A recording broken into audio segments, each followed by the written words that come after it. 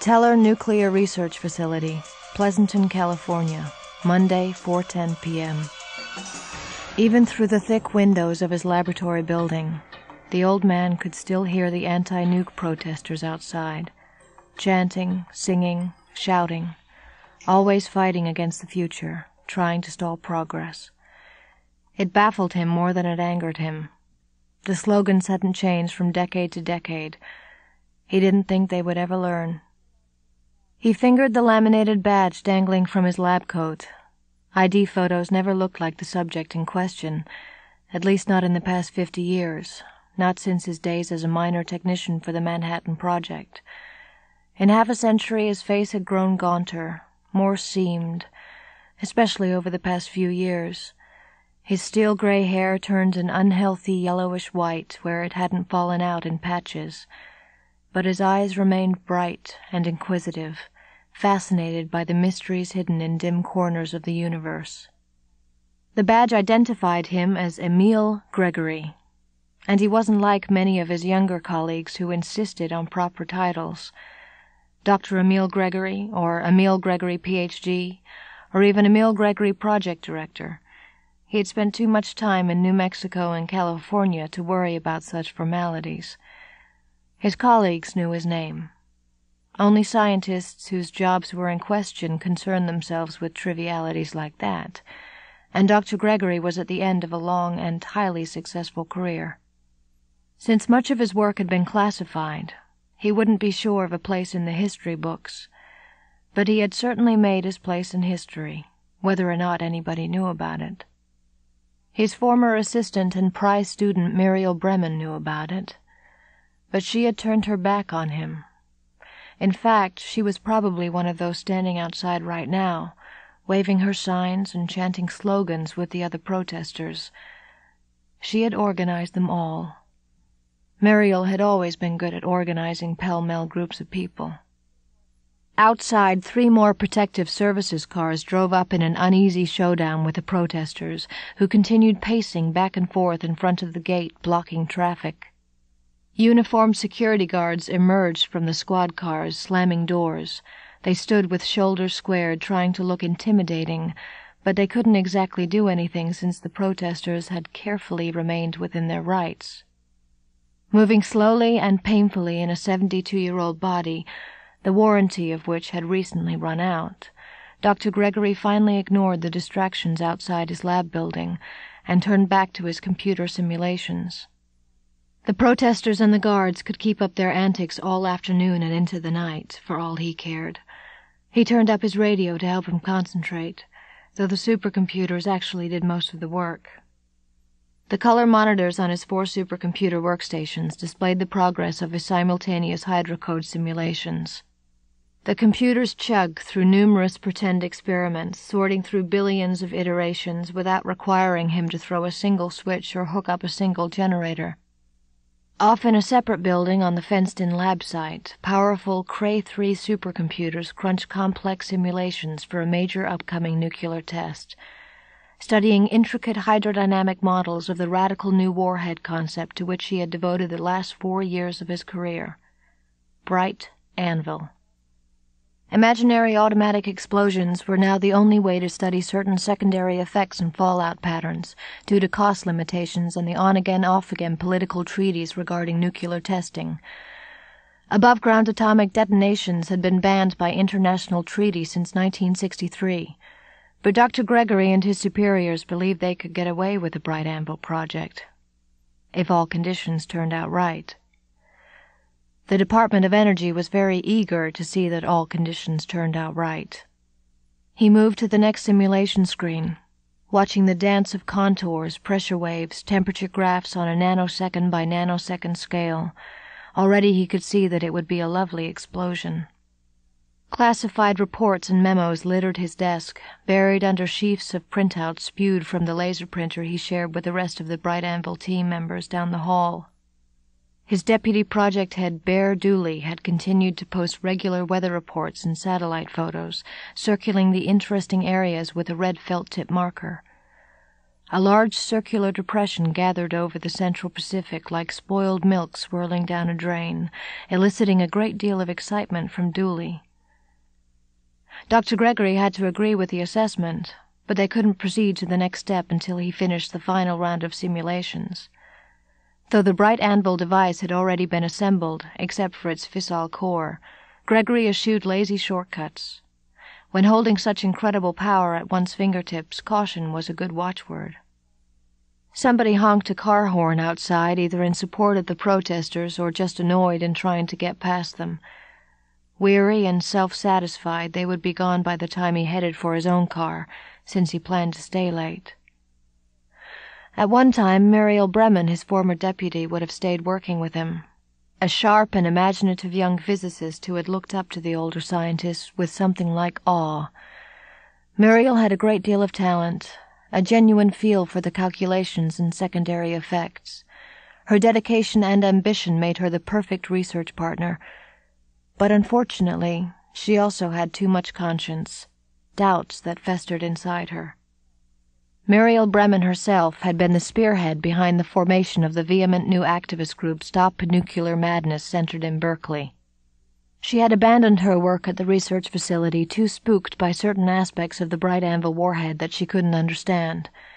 Muriel had become a turncoat with a zeal that reminded him of how former cigarette smokers turned into the most outspoken anti-tobacco lobbyists. He thought of Muriel out there herself on the other side of the fence. She would be waving a sign, tempting the security guards to arrest her, making her point known loud and clear, regardless of whether anyone wanted to hear it. At least he didn't have to worry about her replacement, Bear Dooley. Dooley was a bulldozer of a man with a dearth of tact and patience, but a singular dedication to purpose. He, at least, had his head on straight. A knock came at the half-closed door to his lab office. Patty, his secretary, poked her head in. "Afternoon mail, Dr. Gregory. There's a package I thought you might like to see. Special delivery." She waggled a small, padded envelope in the air. He started to push his aching body up from his computer chair, but she waved him back down. "Here, don't get up." "Thanks, Patty." He took the envelope, pulling his reading glasses from his pocket and settling them on his nose so he could see the postmark. Honolulu, Hawaii. No return address.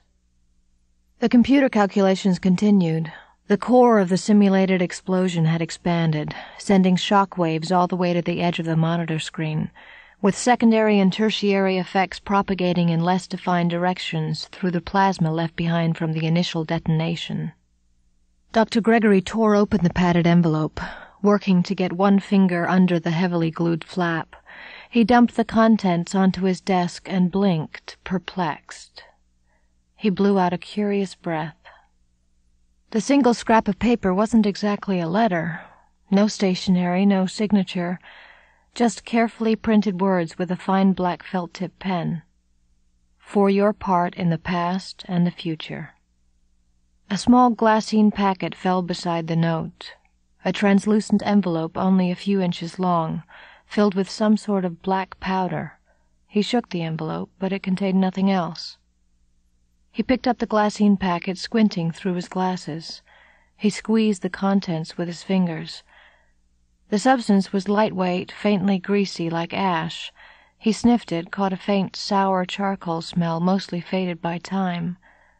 Dr. Gregory frowned, letting scorn trickle into his expression. He wondered if this could be some stunt from the protesters outside. Was he supposed to believe this ash came from human remains, perhaps residue of atomic blast victims? He rolled his eyes. "You can't change the world by poking your heads in the sand," Dr. Gregory muttered to them, turning his head toward the window. On the workstations, the redundant simulations neared completion after eating up hours of supercomputer time, projecting a step-by-step analysis of 1 second in time, the transient moment where a man-made device unleashed energies equivalent to the core of a sun. So far, the computers agreed with his wildest expectations. Though he himself was the project head, Dr. Gregory found parts of Bright Anvil incomprehensible, baffling theoretical assumptions and after-effects that went against all his training and experience in physics. But the simulations worked, and he knew enough not to ask questions from the sponsors who had presented him with the foundations of a new concept to implement. After a 56-year-long career, Dr. Gregory found it refreshing to find an entire portion of his chosen discipline that he could not explain. It opened up the wonder of science for him all over again. He tossed the black ash aside and went back to work. Suddenly, the overhead fluorescent lights in his lab flickered as if a swarm of black bees had gotten trapped in the thin glass tubes. He heard the snapping shriek of an electrical discharge, and the lights popped and died.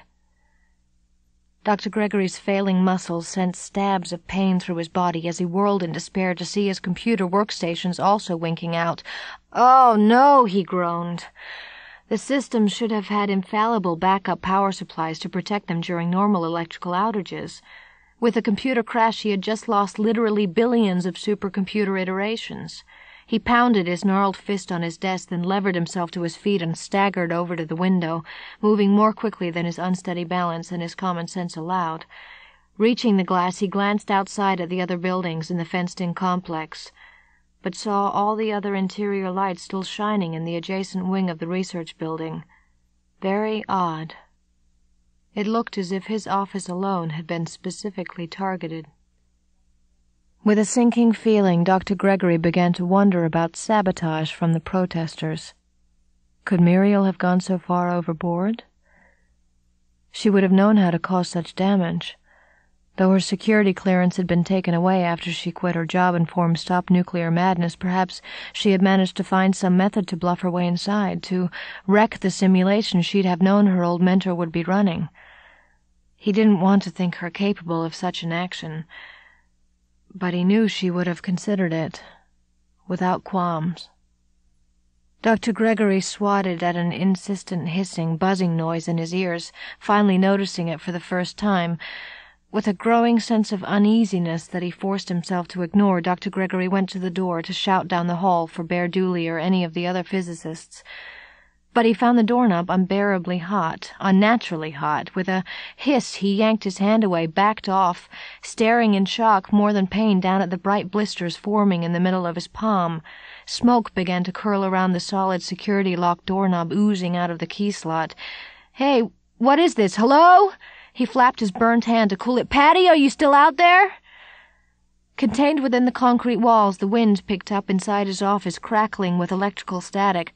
Papers blew curled up in a foul breath of heat. The glassine envelope of black powder spilled open, letting dark ash spray into the air. He hurried back to the door, untucking his shirt to use it as a shield against the heat so he could try again to open it. By now, though, the knob glowed red-hot, a throbbing scarlet that hurt his eyes. "Patty, I need your help! Bear, somebody!" His voice croaked, growing high-pitched with fear. In a rush, the light in the room grew brighter and brighter, seeming to emanate from the walls, a searing, harsh glare. Dr. Gregory backed against the concrete blocks, holding up his hands to shield his face from yet another aspect of physics he did not understand. The whispering voices increased in volume, rising to a crescendo of screams and accusations, climbing through the air itself, reaching a critical point. An avalanche of heat and fire slapped him so intense that it knocked him into the wall. A billion X-rays brought every cell in his body to a boil. Then came a burst of absolute light, like the core of an atomic explosion. And Dr. Gregory found himself standing right at ground zero. Teller Nuclear Research Facility, Pleasanton, California. Tuesday, 10 a.m. The security guard stepped out of a small prefab shack just outside the chain-link fence perimeter of the large research facility. He glanced at Fox Mulder's papers and FBI identification, then motioned for him to take his rental car back over to the badge office just outside the gate. In the passenger seat, Scully sat up straighter, willing the cells of her body to pump more energy and bring her to full wakefulness, full alertness. She hated catching red-eye flights, especially from the East Coast. Already today she had spent hours on the plane, and now another hour with her partner driving from the San Francisco airport. She had rested fitfully on the large plane, no more than a brief nap instead of genuine sleep. Mulder guided the car to the front of a small white office isolated from the large cluster of buildings farther inside the fence. Mulder stepped out of the car and straightened his suit jacket, adjusted his maroon tie. They were both FBI agents, after all, and had to appear suitable for the part. "I need another cup of coffee," Scully said, following him out of the car. "I want to be absolutely certain I can devote my full attention to the details of a case bizarre enough to drag us across the country." A sign on the wall clearly listed all of the items that were not permitted inside the fence of the Teller Nuclear Research Facility: cameras, firearms, drugs, alcohol, personal recording devices, telescopes. Scully scanned the items, but found it familiar from her own experience at FBI headquarters. "I'll check us in," she said, and flipped open a small notebook from the pocket of her forest green suit. She waited in line behind several large men in paint-spattered overalls, feeling extremely overdressed for the occasion. Another woman opened a station at the end of the counter and gestured Scully over. "I suppose I must look a little out of place here," she said, and displayed her badge. "I'm Special Agent Dana Scully. My partner is Fox Mulder. We're here to meet with," she glanced down at her paper again, "a Department of Energy representative, a Ms. Rosabeth Carrera, who is expecting us here at the facility." The badge office woman handed Mulder and Scully each a laminated visitor's badge. "Wear these at all times. Make sure they're visible and above the waist," she said. "And here." She handed them each a blue plastic rectangle that clipped to the badge. It seemed to contain a strip of film and computer chip inside. "These are your radiation dosimeters. Always keep them on your person." "Radiation dosimeters?" Scully asked, keeping her tone calm, devoid of any obvious worry. "Is there some cause for concern here?" "Just a precaution, Agent Scully. We are a nuclear research facility, you understand." Mulder and Scully didn't have long to wait before a petite Hispanic woman bustled in through the glass doors, looking full of energy and enthusiasm, eager to meet them. She spotted the two FBI agents instantly and came over. "I'm Rosabeth Carrera," she said, "one of the DOE representatives here at the research facility. I'm very pleased you could come out on such short notice, but it is something of an emergency." "If you follow me," Carrera said, "we'll take you into the site and the scene of the, accident. We've left everything the way it was for the past 18 hours. It is so unusual we wanted to give you a chance to look at it fresh. We'll take my car." Carrera parked in front of the large laboratory buildings and led them quickly through the dim halls in the building up to the second floor. The echoing structure reminded Scully of a high school. Long banks of fluorescent lights lit the halls. One of the tubes overhead was gray and flickering. Scully wondered how long it had been since it needed to be replaced. The entire corridor had been blocked off with yellow plastic tape. Since the Teller Research Facility couldn't be expected to have crime scene barricades, they had settled for construction area tape. 2 lab security guards stood posted on either side of the corridor, looking uncomfortable with their assignment. Down the hall beyond the yellow tape, all the other offices stood empty, though the running computers and filled bookshelves showed that they had been occupied recently. Co-workers of Dr. Emil Gregory, she wondered? If so, they would all have to be interviewed. No doubt all the workers had been relocated pending investigation of the accident. One door, though, had been tightly shut and sealed with more of the yellow tape. Rosabeth Carrera stood beside it and pulled off her own laminated picture badge, from which dangled a dosimeter and several keys. "Take a quick look around," she said, pushing the door open and simultaneously turning her face away. "This is just first glance. You've got 2 minutes." Scully and Mulder stood beside each other at the threshold and stared inside. It looked as if a cluster bomb had gone off inside Dr. Gregory's lab office. Every surface had been singed with a burst of intense heat so brief yet so hot that it had curled and crisped the papers attached to Gregory's bulletin board, but had not set them completely on fire. His computer terminals, 4 of them, had been melted at the edges and slumped into themselves, the heavy glass cathode ray tube of the screens tilting cockeyed like the sleepy gaze of a dead man. Even the metal desks were bowed and sagging from sudden molten weakness. Scully spotted Gregory's body against the far wall. All that remained of the old weapons researcher was a horribly crisp scarecrow of a man, his arms and legs drawn up from the contraction of muscles in intense heat like some sort of insect that had been sprayed with poison and curled up to die. Mulder stared at the destruction of the room. while Scully, focusing on the corpse, stepped forward, her mouth partially open in that curious mixture of human horror and analytical mindset she applied when inspecting such a crime scene. The only way she could stave off her revulsion would be to find answers. Before she could enter the room, though, Carrera placed a firm hand on her shoulder. "No, not yet," she said. "You can't go in there." Mulder gave her a sharp look as if she had just pulled on his leash. "How are we supposed to investigate a crime scene if we can't go inside?" "Too much residual radiation," Carrera said. "You need to take more precautions, full contamination gear, before you go inside." She turned and they followed her down the corridor. "Let's get you both suited up."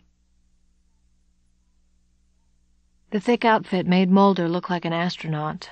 He found it difficult to move, but his eagerness to investigate the mysterious death of Dr. Emil Gregory convinced him to put up with the difficulties. Next to him, Rosabeth Carrera stood with her hands at her sides, looking uncertain as to what she should do. She had declined to suit up and accompany them into the scene. "You're free to go in and look around as much as you like," Carrera said. "Meanwhile, I've arranged for all the paperwork to allow you free access to the site. You'll have need-to-know clearance for this case only. The Department of Energy and Teller Labs are eager to find out what caused Dr. Gregory's death."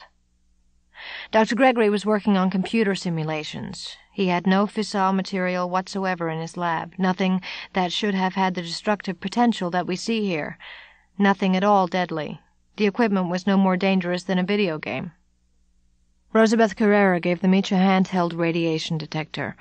They looked just like the kind Mulder had seen in dozens of 1950s B-movies of uncontrolled nuclear tests that created mutations whose bizarreness was limited only by Hollywood's meager special effects budgets of the era. "Let's go inside, Mulder," Scully said, standing at the door, anxious to get to work. Carrera used the key on her badge again, pushing the lab door open. Mulder and Scully entered Dr. Gregory's laboratory, and the radiation detector went wild. Mulder watched the needle dance high on the gauge, though he didn't hear the loud frying bacon crackle of Geiger counters used so often in the films. The silent needle gave its own ominous signal, though. Within its concrete block walls, this office had somehow been the site of an intense burst of radiation that had blistered the paint, seared the concrete, and melted the furniture. The flash had left residual and secondary radioactivity that still simmered, gradually fading. Mulder's breathing resonated in his ears from the respirator in the self-contained suit. It sounded as if someone were breathing down his neck, a long-fanged monster riding on his shoulder. Claustrophobia hammered around him as he stepped deeper into the burned laboratory. Looking at all the melted and flash-burned artifacts sent a deep shudder down his spine, tapping into his long-standing revulsion of fire. Scully went straight over to the body, while Mulder stopped to inspect the heat-slumped computer terminals, the melted desks, the flash-burned papers on the bulletin board in one of the work tables.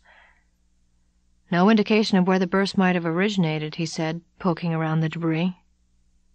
The walls were adorned with photographs of Pacific Islands, satellite shots and airplane photos, as well as computer printouts of weather maps of the ocean wind patterns, storm projections, and blistered black and white prints of weather satellite images. Everything centered on the Western Pacific, just past the international date line. Scully bent over the burned body of Dr. Gregory. "If we can determine what he was working on, get some details of the weapon system and any tests he was planning to run, we might be able to come up with a more clear-cut explanation." "Clear-cut, Scully?" Mulder said. "You surprise me." "Think about it, Mulder. He was a weapons researcher. What if he was working on some new high-energy burst weapon? It's possible he had a prototype in here and he accidentally set it off. It could have flash-fried everything you see here, and killed him. If it was just a small test model, its effect would be limited. It might not destroy the entire building." "Good for us," he said, "but look around. I don't see the remains of any weapon, do you? Even if it exploded, there should be some evidence." "We should still look into it," Scully answered. "I need to take the body in for an autopsy. I'll request that Miss Carrera find us a local medical facility where I can work." Mulder stood preoccupied by Gregory's bulletin board. He reached out with a gloved hand to touch one of the curled papers still fastened by a slagged pushpin to the corkboard. When he brushed the paper with his fingertips, it fell into ash, rippling away into the air. Nothing remained but a powdery residue. Mulder looked around for thick stacks of paper, hoping that something might have been left intact, like the photos on the walls. He searched Dr. Gregory's desk for piles of technical reports or journal articles, but found nothing. Then he noticed the pale rectangular marks on the desktop. "Hey, Scully, look at this," he said. When she came over, he pointed to the rectangular patches. "I think there must have been some documents here, reports left on the top of his desk, but somebody's removed the evidence." "Why would anyone do that?" Scully asked. "The reports themselves probably have residual radioactivity." Mulder met her gaze through the thin faceplates on their hoods. "I think somebody's trying to do us a favor. They've sanitized the murder scene to protect us from classified information that maybe we shouldn't be seeing. For our own good, of course." "Mulder, how can we possibly expect to solve this if we don't have all the information?" "My feeling exactly," he said. He looked at the burn marks on the shelves themselves. As he had expected, several books had been removed as well. "Somebody wants a quick answer to this, Scully," he said. "A simple answer, one that doesn't require us to have all the information." He looked towards the closed lab door. "I think we should inspect each of these other offices down the corridor, too. If they're offices of Dr. Gregory's project team, somebody might have forgotten to yank out the information that was carefully deleted from this scene." He went back to the bulletin board and touched another piece of the crumbling paper. The ash flaked off, but he was able to distinguish 2 words before it disintegrated. Bright Anvil. Teller Nuclear Research Facility, Tuesday, 3:43 p.m. With his visitor's badge firmly clipped to his collar, Mulder felt like a door-to-door salesman. He followed his map of the Teller facility on which Rosabeth Carrera had circled the building number where Dr. Gregory's project team were temporarily stationed. He found the building, a dilapidated ancient barracks 2 stories tall, with window panes so old that the glass had begun to ripple with age. Mulder trudged up the old wooden stairs and yanked open the door, which stuck briefly in its frame. He entered, but the hall was empty. Mulder saw only a kitchenette with a coffee maker and a big plastic jug of spring water sitting on a cooler. A laser-printed sign on salmon-colored paper was tacked to the wall, and Mulder saw several other copies posted up and down the hall on doors and on bulletin boards. Warning: asbestos removal operations in progress. Mulder glanced at the yellow note of paper on which he had written Bear Dooley's temporary office number. "I hope it's not down there," he said, looking at the asbestos work site. He turned right instead, checking doorways, most of which were closed. Not necessarily because the rooms were empty, but because the people couldn't work with so much noise in the halls. He finally reached Bear Dooley's half-closed office door. Inside the dim room, a large man wearing a denim jacket and flannel shirt and jeans moved boxes on top of tall black file cabinets, stacking objects hastily retrieved from his old office. Mulder rapped on the door with his knuckles and pushed it farther open.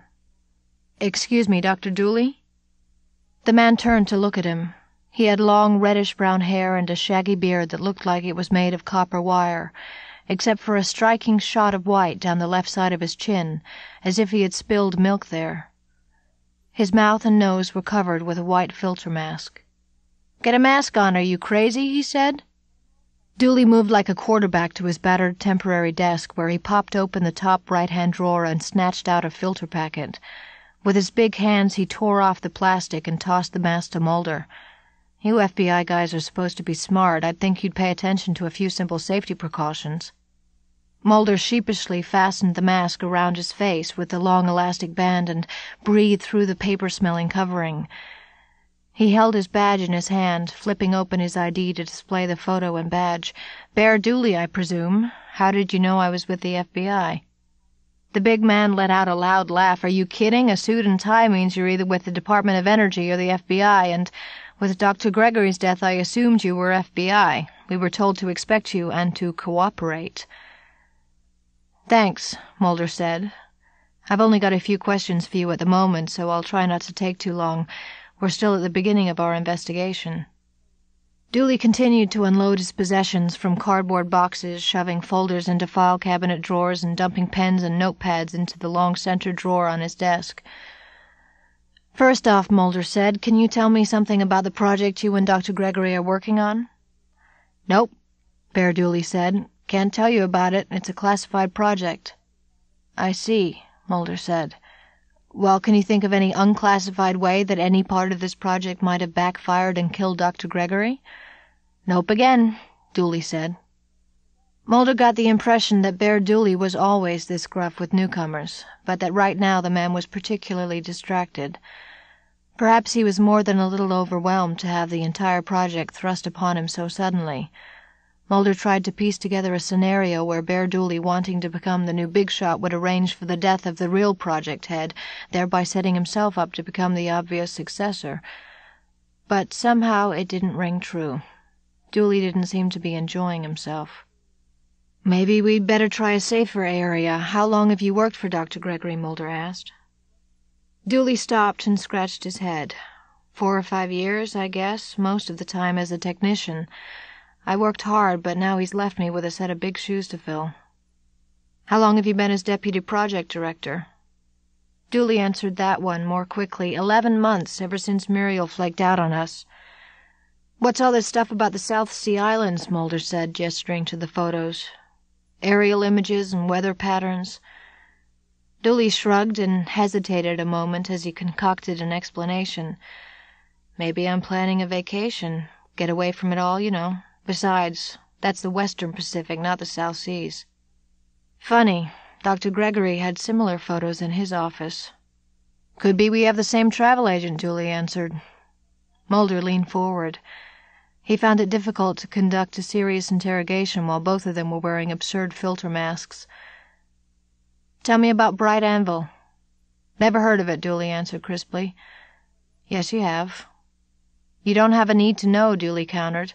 "I have a security clearance," Mulder said. "Your FBI clearances don't mean a damn thing to me, Agent Mulder," Dooley said. "I've signed papers, I've gone to my security briefing, I know the level of classification my work falls under. Unlike certain other assistants of Dr. Gregory, I take my oaths seriously."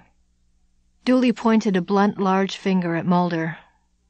"You might not realize this, Mr. FBI, but you and I are on the same side. I'm fighting for this country, doing what our government deems necessary. If you want a blabbermouth, why don't you go see Muriel Bremen at her Stop Nuclear Madness headquarters, then arrest her for divulging national security information? You can find the address in any one of 1,000 or so leaflets they left scattered in the ditches and along the fence yesterday. Go ask her your questions. She was around when Emil Gregory died, and she had plenty of motive to mess up our project." Mulder looked at him sharply. "Tell me more." Bear Dooley's color deepened as his long-standing resentment boiled to the surface. "She and her protesters were here the whole time. They threatened to stop at nothing to sabotage our work. Muriel would know how to do it since she worked here long enough. Maybe she's the one who planted something in Gregory's office. Maybe she's behind it all." "We'll check it out," Mulder said. "Now I've got a lot of work to do, Agent Mulder. I was already up to my nose in responsibilities, and now it's gotten even worse. Add to that the fact that I've been pulled out of my offices and stuck in this god-awful hole trying to make do, working on a project in a barracks building where I can't even pull out any of my classified papers." Mulder thought of something else as he stepped to the door. "I noticed in Dr. Gregory's office that some of his reports and papers had been taken away from the death scene. Disturbing the evidence at a crime scene is a serious offense. You didn't have anything to do with that, did you?" "All of our project reports are controlled documents, Agent Mulder, numbered and assigned to a specific user. Some of Dr. Gregory's reports were one of a kind. Maybe it was something we needed for our work. A project takes precedence." "Over a murder investigation? Who told you that?" "Ask the Department of Energy. They might not tell you much about the project, but they will tell you that much." Mulder kept his cool. He reached into his pocket and removed one of his cards. "This is the main office of the Bureau. You can reach me through the federal telephone system, or call me on my cellular if you think of anything else you can tell me." "Sure." Dooley took the card and offhandedly opened up the center desk drawer, already cluttered with pens and rulers, pushpins, paper clips, and other debris. He tossed the card inside, where he would probably never be able to find it again, even if he wanted to. Mulder didn't get the impression Bear Dooley would want to. Teller Nuclear Research Facility, Wednesday, 12:15 p.m. Dooley wanted his old office back. He passionately disliked these temporary quarters. He felt as if he were camping in his own workplace. Roughing it, Mark Twain would have called it. Such distractions annoyed him. The Bright Anvil project was too important for him and his co-workers to make do while the investigation into Dr. Gregory's death continued. The project had a very narrow window of time, and conditions had to be exactly right. Just let Bright Anvil go off without a hitch, he thought, and the FBI agents could have all the time they wanted. He glanced at his watch. The new satellite images were 10 minutes overdue. Dooley reached for the phone. "Victor, where's the weather report?" he said without wasting time with a greeting or cordialities. His young assistant could certainly recognize his booming voice by now. "We've got it, Bear. I was just double-checking and triple-checking the meteorological projections. I think you'll like them this time around." "Well, get them over here," Dooley said, "so I can check them a fourth time. Things have to be exactly right." Dooley sat back in the creaking old chair, trying to get comfortable. Out in the halls, the construction workers continued their hammering and pounding, tearing down the walls. Plastic sheeting lay draped over everything as they ransacked another wing of the building. The barracks outside door opened, and Victor Ogilvy bounded up the wooden stairs, then down the linoleum hallway to Dooley's temporary office. He burst in, his face florid, grinning with the eagerness of Jimmy Olsen hot on a new story. His glasses slipped down his nose.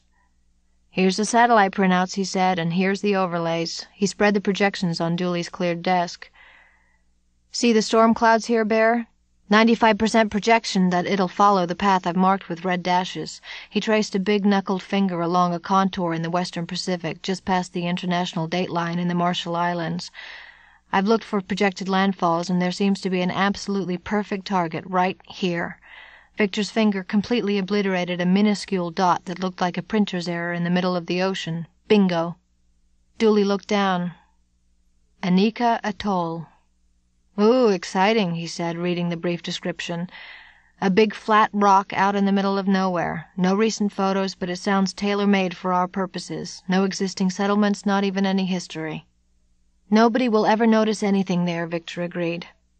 "Hurricane warnings have gone out to all the adjacent islands. There's not much in the vicinity, only a few sparsely populated islands." Dooley nodded. "All right, let's start making phone calls. As of right now, I'm activating Bright Anvil." "We're on our way. Let's get the Corps of Engineers flown out to Anika. Get our destroyer on standby down at Coronado Naval Base, ready to move out as soon as we arrive."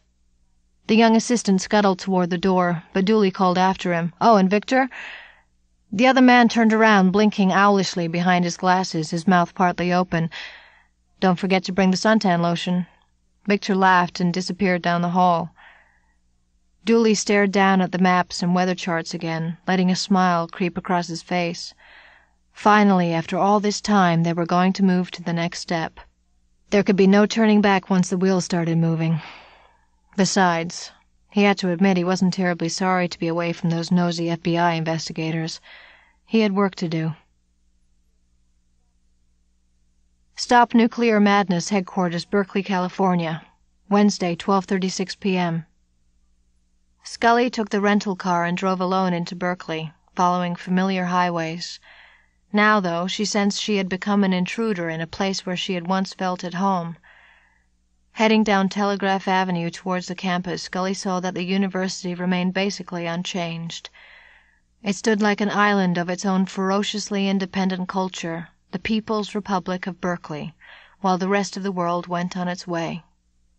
Scully parked in a public ramp and walked out into the sunshine, pushing sunglasses up on her nose and scanning the streets to get her bearings. She walked along, glancing at kiosks announcing student film festivals, rallies, and fundraising events. Tracking building numbers, Scully finally found the Stop Nuclear Madness headquarters in a tall, old building that looked as if it could have been the set for a courthouse in an old black-and-white movie. A diner and a coffee shop shared the street level of the building with a large new and used bookstore that catered to students. A short flight of concrete steps led down from the sidewalk below street level. An easel propped beside the stairs held a poster board with stenciled letters announcing the protest group and something called the Museum of Nuclear Horrors. She pushed open the basement door and entered the Stop Nuclear Madness headquarters. She felt transported back in time. She remembered when she had been younger, filled with enthusiasm to change the world. As she entered the small offices, the woman behind the desk turned to give her an automatic smile, but froze with instant suspicion upon seeing her professional garb. Scully felt a sinking in her stomach. The young receptionist was in her early 20s, with skin the color of light milk chocolate, and bushy hair knotted into a Medusa swirl of dangling dreadlocks. Scully pulled out her ID. "I'm Special Agent Dana Scully from the FBI. I'm here to speak with a Miss Muriel Bremen." Becca Thorne's eyebrows went up. I'll see if she's here," she said. Her voice was cold and uninviting, her guard up. Again, Scully felt a pang of disappointment. "Yes, Agent Scully?" a woman's terse voice said. Scully turned to see Muriel Bremen, a tall woman with short, wavy brown hair, cut in an unflattering, squarish style. She was not an attractive woman, but her bearing and her voice bespoke a no-nonsense quality of intelligence. "Now what did we do?" Muriel said impatiently, not allowing Scully to speak. "I'm getting tired of all this harassment. We filed the appropriate papers, given the required notices, obtained the correct permits. What on earth has my group done to attract the attention of the FBI?" "I'm not investigating your group, Miss Bremen," Scully said. "I'm looking into the death of a Dr. Emil Gregory 2 days ago at the Telenuclear Research Facility." Muriel Bremen's countenance cracked, and she seemed to sag. "Oh," she said. "Emil, that's different." She paused, gripping the receptionist's table with one clenched hand, and took a deep breath. Becca Thorne watched to see if she could help, then surreptitiously disappeared to attend the photocopy machine. "Sure, let's talk, Agent Scully," Muriel Bremen said. "But not here." Muriel Bremen led the way to a small microbrewery and restaurant only a few blocks' walk from the heart of the university.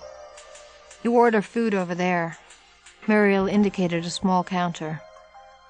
"The vegetarian chili is a specialty, but the soup's pretty good too, and, of course, a sandwich is a sandwich is a sandwich. People come here for the beer, best you'll find anywhere." When they returned to their table, Scully tried to think of where to begin, but Muriel preempted her. The protester seemed to have no problems with self-expression, bypassing time-consuming pleasantries and the dance of conversational give-and-take before Scully could get around to the real questions. "So let me tell you why I think you're here," she said. "It's one of two possibilities.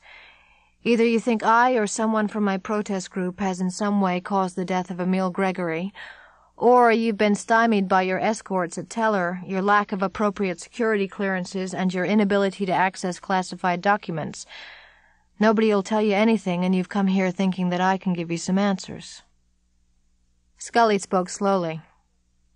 "A little of both, Miss Bremen. I've completed the autopsy on Dr. Gregory. There's little doubt as to primary injuries that resulted in his death, but I haven't yet been able to determine how they came about. What did Dr. Gregory stumble into that caused his death? I'll have to admit your protest group does have a credible motive for wanting Dr. Gregory out of the picture, so I have to investigate it. I also know that Dr. Gregory, a man you worked with, was involved in some sort of new classified weapons project, something called Bright Anvil. But nobody will tell us what that is, and here you are, Miss Bremen, at the intersection of both of my lines of reasoning." "Well, then let me tell you something," Muriel said, folding her hands around her pint of dark beer and taking a long swallow.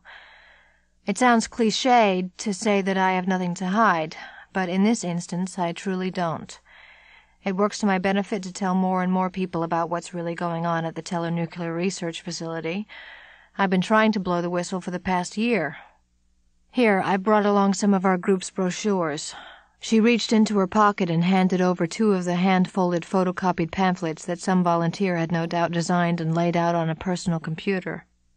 "Back when I worked at the Teller facility, I was quite a devoted assistant to Dr. Gregory," she said, settling her long chin into her hand. "For many years, Emil was my mentor. He helped me along through the politics and the paperwork and the progress reports so I could do some real work." "But you had some sort of falling out?" Scully said. "In a way, but not exactly like that," Muriel said, then sidestepped the question. You want to know what bright anvil is. It's an unorthodox type of nuclear explosive. These days, despite the end of the Cold War and the supposed downscaling of nuclear weapons development, bright anvil is a very special type of warhead using a technology that... She paused, then stared at the walls. It's a technology that seems to operate beyond the laws of physics, as I know them, and I do know physics, Agent Scully. The whole Bright Anvil project was invisible on the ledger sheets. It was funded by non-traditional means, money skimmed from other projects to pay for new tests, new research, unorthodox concepts. It was never listed on any budget ever submitted to Congress, and you won't be able to track it down. Emil had worked in the nuclear weapons industry for many years. He was even at the Trinity test himself back in 1945. She smiled wanly. He used to tell her stories. Her lips trembled for just a moment, but she covered it by eating some of her chili. But by now he was at the end of his career. He thought he was covering it up from all of us, but I don't think he was in very good health. Scully nodded, but did not ask any questions. Emil wanted to do something important to end his career on a high point. Then Bright Anvil fell in his lap. Someone else had done the preliminary physics. We got designs for exotic high-energy pulse power sources. It was a done deal.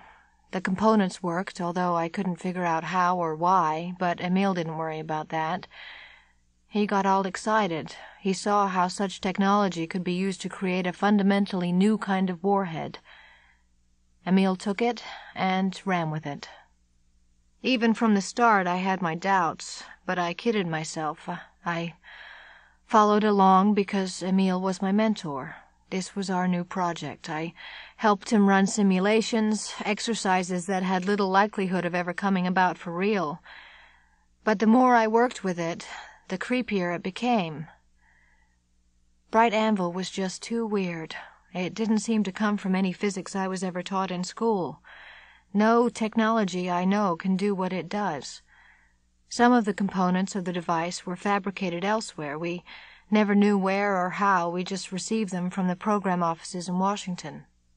Then, in one of those serendipitous occurrences, I went to a conference in Japan.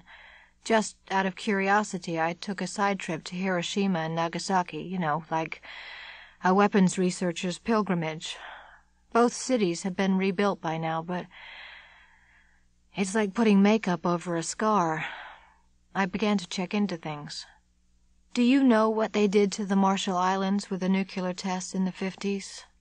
Do you know how many Pacific Islanders were booted off their homes, their peaceful, idyllic island existence, just so somebody could blow up a big bomb? Yes, said Scully. I know. Muriel Bremen abruptly stood, having finished most of her lunch. She brushed off the front of her shirt. I apologize, I was giving you a sermon. She nudged the Stop Nuclear Madness brochures across the booth closer to Scully. Read these if you want more information about it and about us. I won't take up any more of your time. She slipped out of the seat. Scully glanced down and saw that she had finished only half of her own lunch. Muriel Bremen had already ducked out the door, leaving Scully alone in the restaurant before she could think of an intelligent question. Coronado Naval Base, San Diego, California, Thursday, 10:34 a.m. From the Coronado shipyards, the ocean sprawled westward beyond the curve of the earth, deep blue and dazzling with reflected morning sunlight. The weather struck Bear Dooley as incredibly mild, sunny but cooled by fresh breezes, so that even his flannel shirt and denim jacket were tolerable. A young officer in white dress uniform met Bear Dooley at the docks.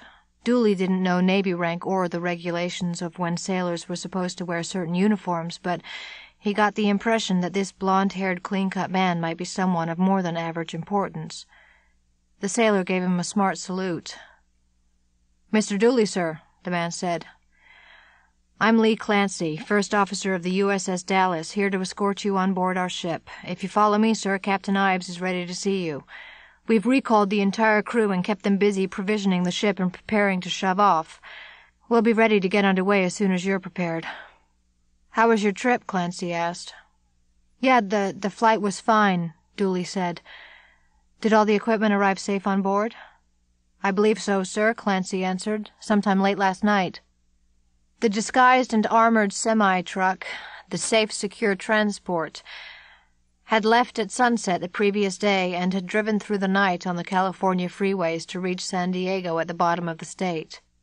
The drivers were escorted front and back by armored nondescript vans whose drivers and passengers had orders to shoot to kill, no questions asked, should problems arise to threaten the bright anvil nuclear device.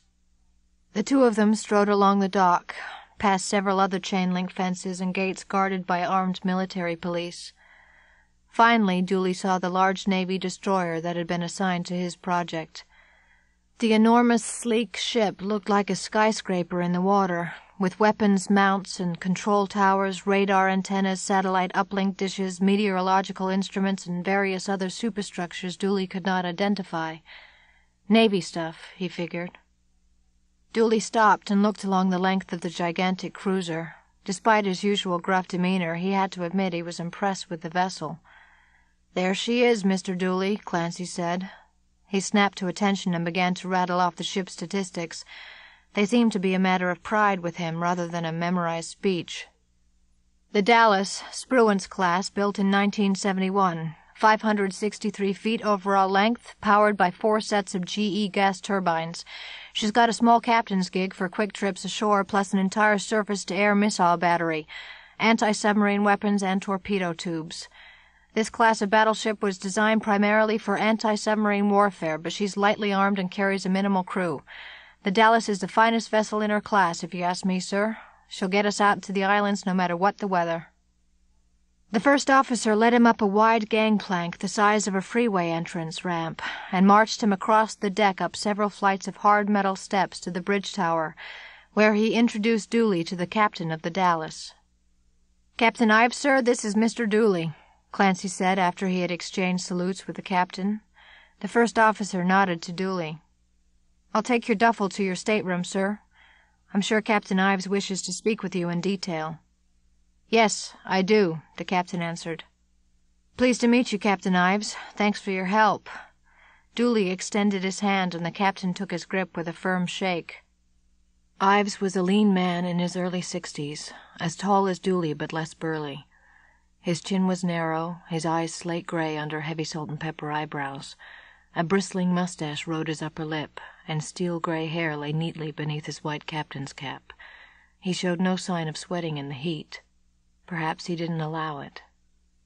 "Mr. Dooley, I'm sure your first concern is about your delicate equipment. Let me reassure you that everything has arrived safely and intact, as far as we can tell."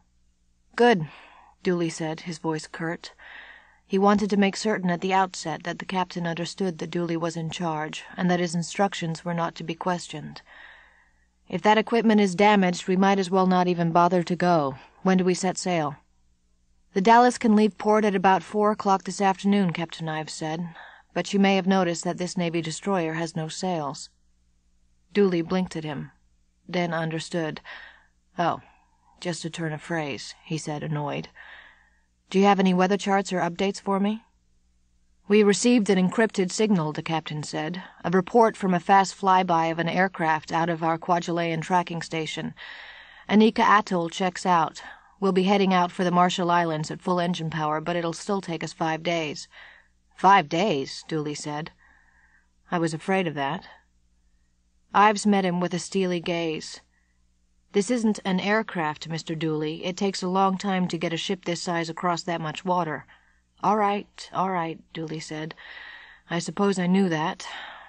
Do we have weather satellites? Is the storm system still doing what we expected? Ives led him over to a chart table where weather maps and satellite photos lay spread out. With one long finger, the captain indicated the swirl of clouds out over the deep, featureless water. The tropical depression is worsening as expected. Within a few days it should be at full hurricane strength. According to our projections, it is heading straight towards the atoll. Good, Dooley leaned over, rubbing his hands together. Though he was a physicist and an engineer, he had learned a great deal about meteorology during the preparations for this test. Captain Ives leaned closer and lowered his voice so that the other seamen on the bridge deck would not hear him from their communications or navigation stations. "Let me be blunt, Mr. Dooley.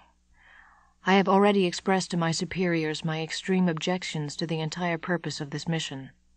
I have grave doubts about the wisdom of resuming above-ground nuclear tests no matter where they occur." Dooley stiffened and turned toward the captain, pausing just a moment to scratch his beard and allow his blood pressure to drop slightly. "Then maybe you just don't understand the necessity, Captain." "I understand all right, more than you know," Ives replied.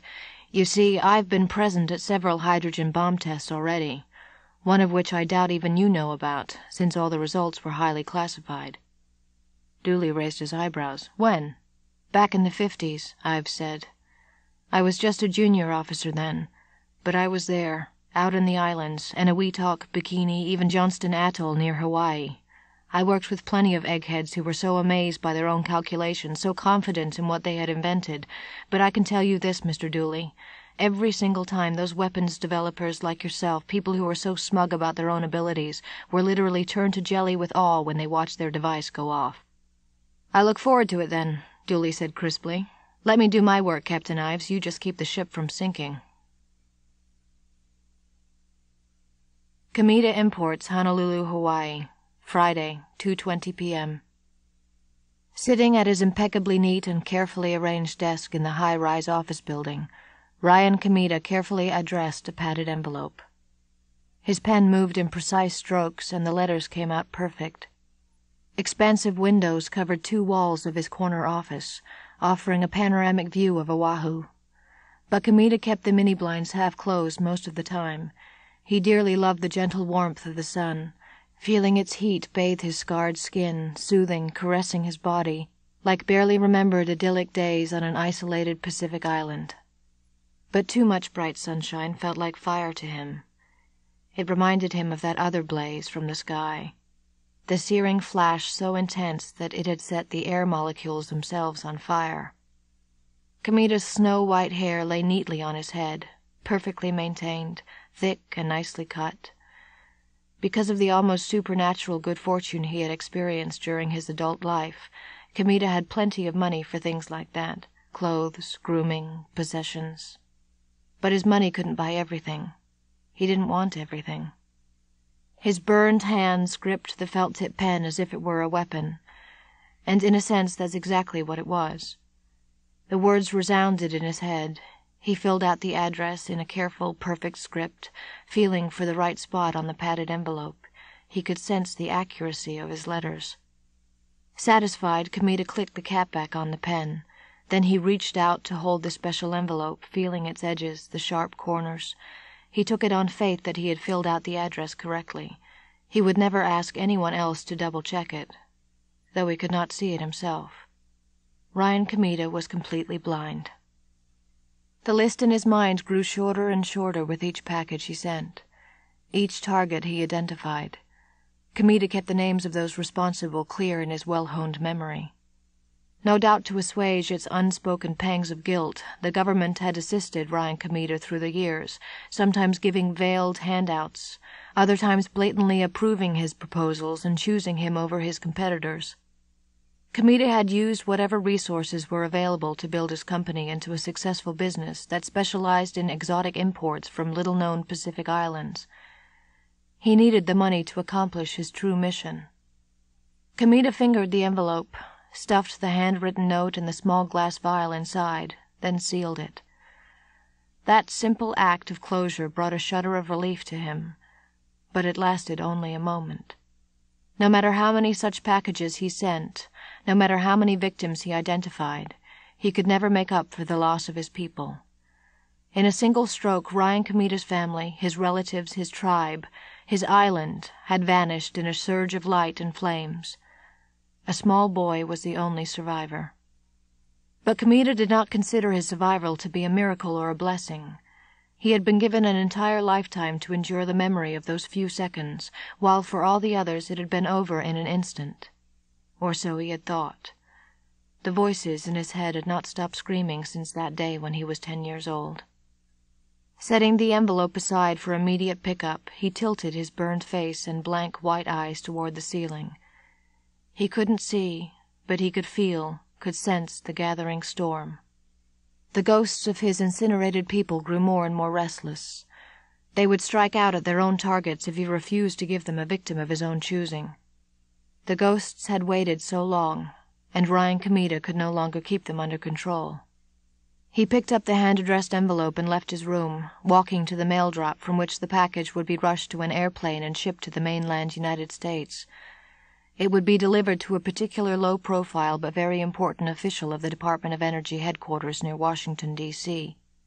It was probably already too late to stop Bright Anvil, he supposed, but perhaps this would be enough to prevent the nightmare from occurring again.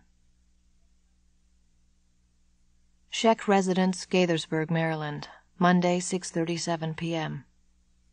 It was a hot and humid late afternoon in the Washington, D.C. area.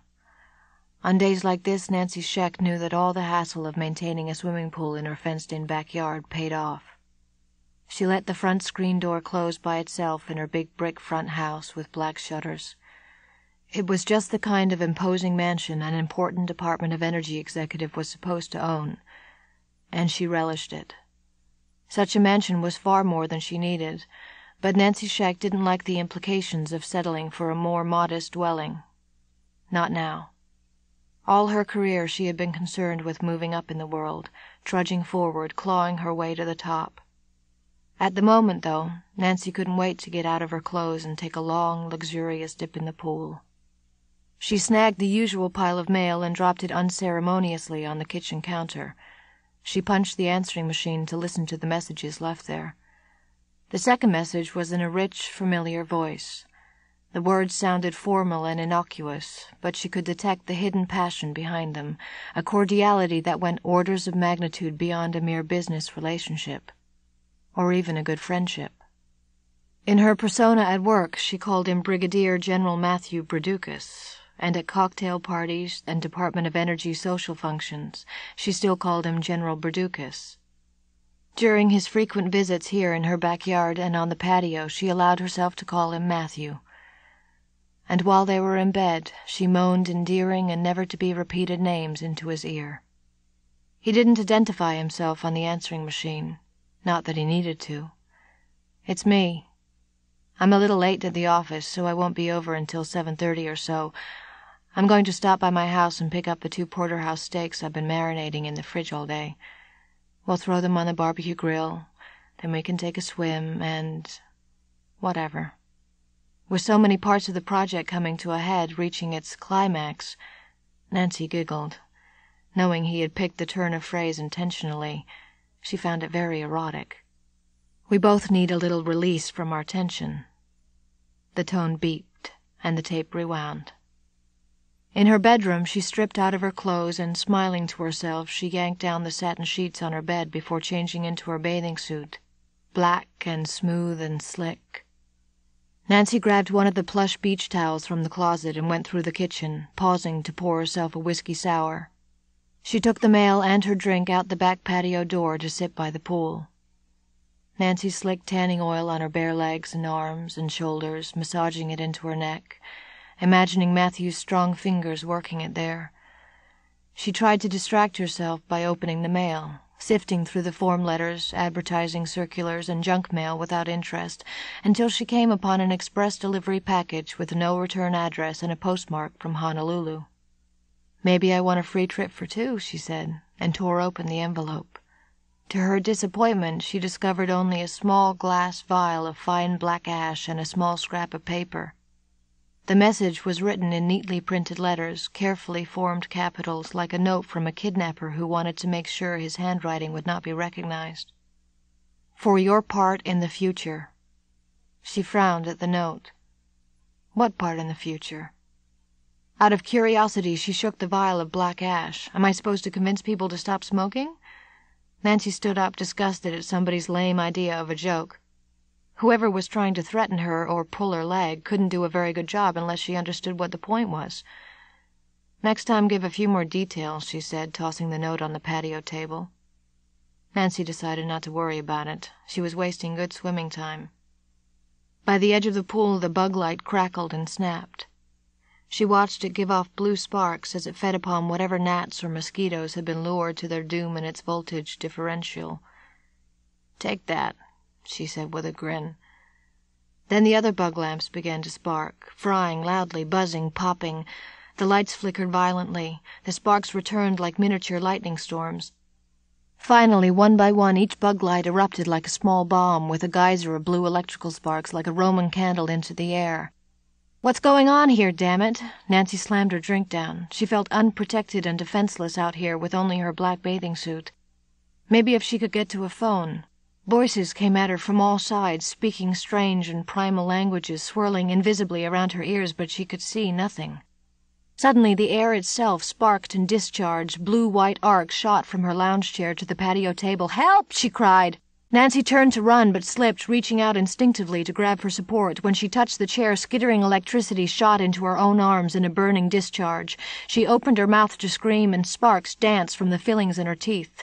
Her ash-blonde hair rose up into the air like Medusa strands, waving from side to side in a nimbus around her head. Nancy staggered towards the edge of the pool, desperately seeking some sanctuary there. Her skin crawled and burned, alive with static electricity. She dropped the vial of ashes into the water. The gathering storm of harsh light surrounded her, screaming voices growing louder. Critical mass. A sudden rush of thunder engulfed her. The intense firestorm crisped her eyes. The force of the blast of heat and radiation slammed her backward into the pool with a surge of light. A cloud of vaporized water swept upward like a fog bank into the sky. The last after-image on Nancy Scheck's optic nerve showed a spectral, impossible mushroom cloud. Scheck Residence, Gaithersburg, Maryland, Tuesday, 1:04 p.m. The body looked the same as the other, Mulder thought. Severely charred, crackling with residual radiation, twisted in a flash-burned insect-like pose that reminded him of the famous lithograph by Edvard Munch, The Scream. A local policeman stopped them from entering the pool area, but Mulder flashed his badge and ID. "Federal agents," he said. "I'm Special Agent Mulder. This is Agent Scully. We've been flown in to look at the site and examine the body." A homicide detective was studying clues and taking notes around the pool and patio. He looked baffled. He overheard Mulder's introduction and looked up. "FBI? Now that's calling in the big guns. Why were you brought out here?" "We might have a certain background on this case," Scully answered. "This death may be related to another investigation we're working on." The detective raised his eyebrows, then gave a weary shrug. "Anything you guys can do to help. Takes work off my shoulders. This is a weird one, all right. Never seen anything like it." "No question this one goes in your special file cabinet," Scully said quietly to Mulder. Scully began a perimeter inspection of the crime scene, working around the bustling evidence technicians and detectives. She took out a small knife to pry into a large charred patch on the redwood fence that bounded the Scheck property. "The burn doesn't go very deep," she said, flaking away an external film of charcoal, as if the heat was intense but very brief. Mulder placed his hands on his hips and turned slowly around, hoping that an answer would jump right out at him. But nothing did. "Okay, Scully," he said. "This time we're not at a nuclear research lab or a missile testing site. Just somebody's patio in Maryland. How are you going to explain this one scientifically?" Scully sighed. "Mulder, right now I'm not even sure how you're going to try and explain it." "Not necessarily by the book," he said. "First off, I'm going to see if there was any connection between Nancy Scheck and Emil Gregory, or nuclear weapons testing, or even the Manhattan Project. It could be anything." "She wasn't old enough to be involved with the Manhattan Project in World War II, but she did work for the Department of Energy," Scully pointed out. "We'll see," Mulder said. The coroner had already wrapped up the charred body in a black plastic bag. The radiation seemed to be alarming everyone at the scene. Mulder went cautiously over and motioned for the coroner to unzip the body bag so we could further study what remained of Nancy Scheck. A man in a general's uniform stood just outside the glass patio door speaking with two policemen, who took copious notes in their small notebooks. The general was short, broad-shouldered, with close-cropped black hair and a swarthy complexion. He appeared deeply distraught. The scene instantly captured Mulder's curiosity. "I wonder who that is," Mulder said. I heard one of the policemen talking, Scully said. I think he's the one who discovered the body last night. Mulder hurried over, eager to pick up on what the general was saying and to ask a few questions of his own. The concrete was still hot when I got here, the general said, so it couldn't have been long. The back fence was still smoldering, the paint was still bubbling, and the smell... He shook his head. The smell... The general turned to look at Mulder standing beside him, but didn't seem to register his presence. Listen to me. I've seen some combat before, so I've gotten a glimpse of death and how hideous it can be, but not right in our own backyard. Mulder finally managed to read the general's engraved plastic name tag. Excuse me, General Bradukas, did you work with Miss Scheck? The general seemed too much in shock to challenge Mulder's right to ask questions here. Yes, I did. And why were you here last night? The general stiffened, drawing his eyebrows together.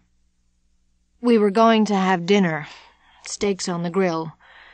His wide face flushed somewhat. Our relationship was not a complete secret, though we were discreet. Mulder nodded, suddenly understanding the general's extra measure of distress. One thing, General. I understand that Miss Scheck was a fairly important person in the Department of Energy, but when I studied their organizational charts, I couldn't find her program listed on any of them. Had she been transferred recently? Bradukas averted his black eyes. Nancy's work wasn't much talked about. Mulder leaned forward like a hawk swooping in for the kill. Everything depended on the next question. Was Miss Scheck's project connected with something called Bright Anvil? The general reared back like a suddenly startled cobra. I'm not at liberty to discuss that project, especially not here. Mulder gave him an understanding smile. That won't be necessary, General. Bradukas's reaction had been answer enough. The sound Mulder heard in his mind was the clicking of various pieces falling together. Things were still not entirely in place, but at least they were arranged into some semblance of order. He decided his best tactic would be to leave the distraught man alone for now. That's all for me, General. Sorry to have bothered you during this time of great distress. I take it you have an office in the Pentagon. I may come to see you in person if I have further questions. Mulder stepped over to the pool. Half of the water had boiled away in the flash of intense heat, leaving the pool warm and murky with brownish scum collecting in the corners. The fireball must have been utterly intense, yet it had not set Nancy Scheck's large home on fire, nor had it spread to the neighbors' yards, almost as if it had been directed, intentionally focused in a specific area. Mulder's unusually sharp eye glimpsed an object floating near the bottom of the pool. A small glass bottle that drifted about as if it hadn't yet gotten completely waterlogged. He searched until he found a skimmer. Mulder took it to the edge of the pool and dipped the net deep, swirling it around until he succeeded in snagging the dark object, fishing it out. Water trickled off the edges of the skimmer. "I found something here," he called. He lifted free a small vial that contained a black substance. Some pool water had leaked into the vial, but just a few drops. The detective and Scully came over to look. Mulder picked up the small vial, tilting it to the light. The object seemed very odd to him, and by its sheer oddness he decided it must be important to the case. He offered it to Scully, and she took it, shaking it to disturb the contents. "I can't say what it is," she said. "Some sort of black powder or ash, but how did it get to the bottom of the pool? Could it have something to do with the flash fire?" "Only one way to find out, Scully," Mulder said. He turned to the homicide detective in charge. "We have exceptional analytical facilities at the FBI crime lab. I'd like to take this back with us to run a full analysis. We'll copy you with all the reports, of course." "Sure," the detective said. "One less thing for my people to do." He shook his head. "I've never seen anything like this case, and I think it might be beyond me. Do me a favor and figure this one out." With one hand the detective brushed his hair back. "Sheesh. Give me a stabbing or a drive-by shooting any old day." FBI Headquarters, Washington, D.C., Tuesday, 3:07 p.m. After all her time on the road, Scully was glad to be working in her own lab for a change. even if it was on such a gruesome subject as this. She basked in the solitude and familiar surroundings. She knew where all her equipment was located. She knew who to call for help or a technical consultation. She knew other experts whose skills she respected in case she needed an unbiased person to double-check what she herself had found. In mid-afternoon, Scully entered the main lab of Berlina Lou Kwok. Scully clutched a packaged sample of the black residue Mulder had retrieved from Nancy Scheck's backyard pool. "I thought I'd fill out the forms in person." Scully handed over the sample along with the note Mulder had written expressing his suspicions as to the identity of the substance. Lou Kwok scanned the words. "Interesting," she said. "We can check out Agent Mulder's speculations fairly quickly, but if it doesn't match, we could be weeks identifying the substance." "Do what you can," Scully said, "and thanks. Meanwhile, I've got an autopsy to perform." "Lucky you," Lou Kwok said, scrutinizing the powdery sample. It was a messy and exhausting afternoon. Scully completed the autopsy of Nancy Scheck, but now that she had studied 2 victims who had apparently died from the same bizarre and lethal weapon, she still had no guess as to what the physical cause could have been. It was easy enough to list the cause of death as sudden and violent exposure to extreme levels of heat and radiation, but that still didn't say where such exposure had come from. Was it a new kind of death beam or a pint-sized nuclear warhead? From her own undergrad classes, Scully knew the physics of a nuclear explosion well enough to understand that a warhead could not fit inside, say, a small package bomb or a hand grenade. Critical mass and initiators and shielding required a certain amount of bulk, and such things left debris, none of which had been found at any of the murder scenes. The only piece of trace evidence she had in her possession was the vial of strange black ash Mulder had fished out of Nancy Scheck's swimming pool.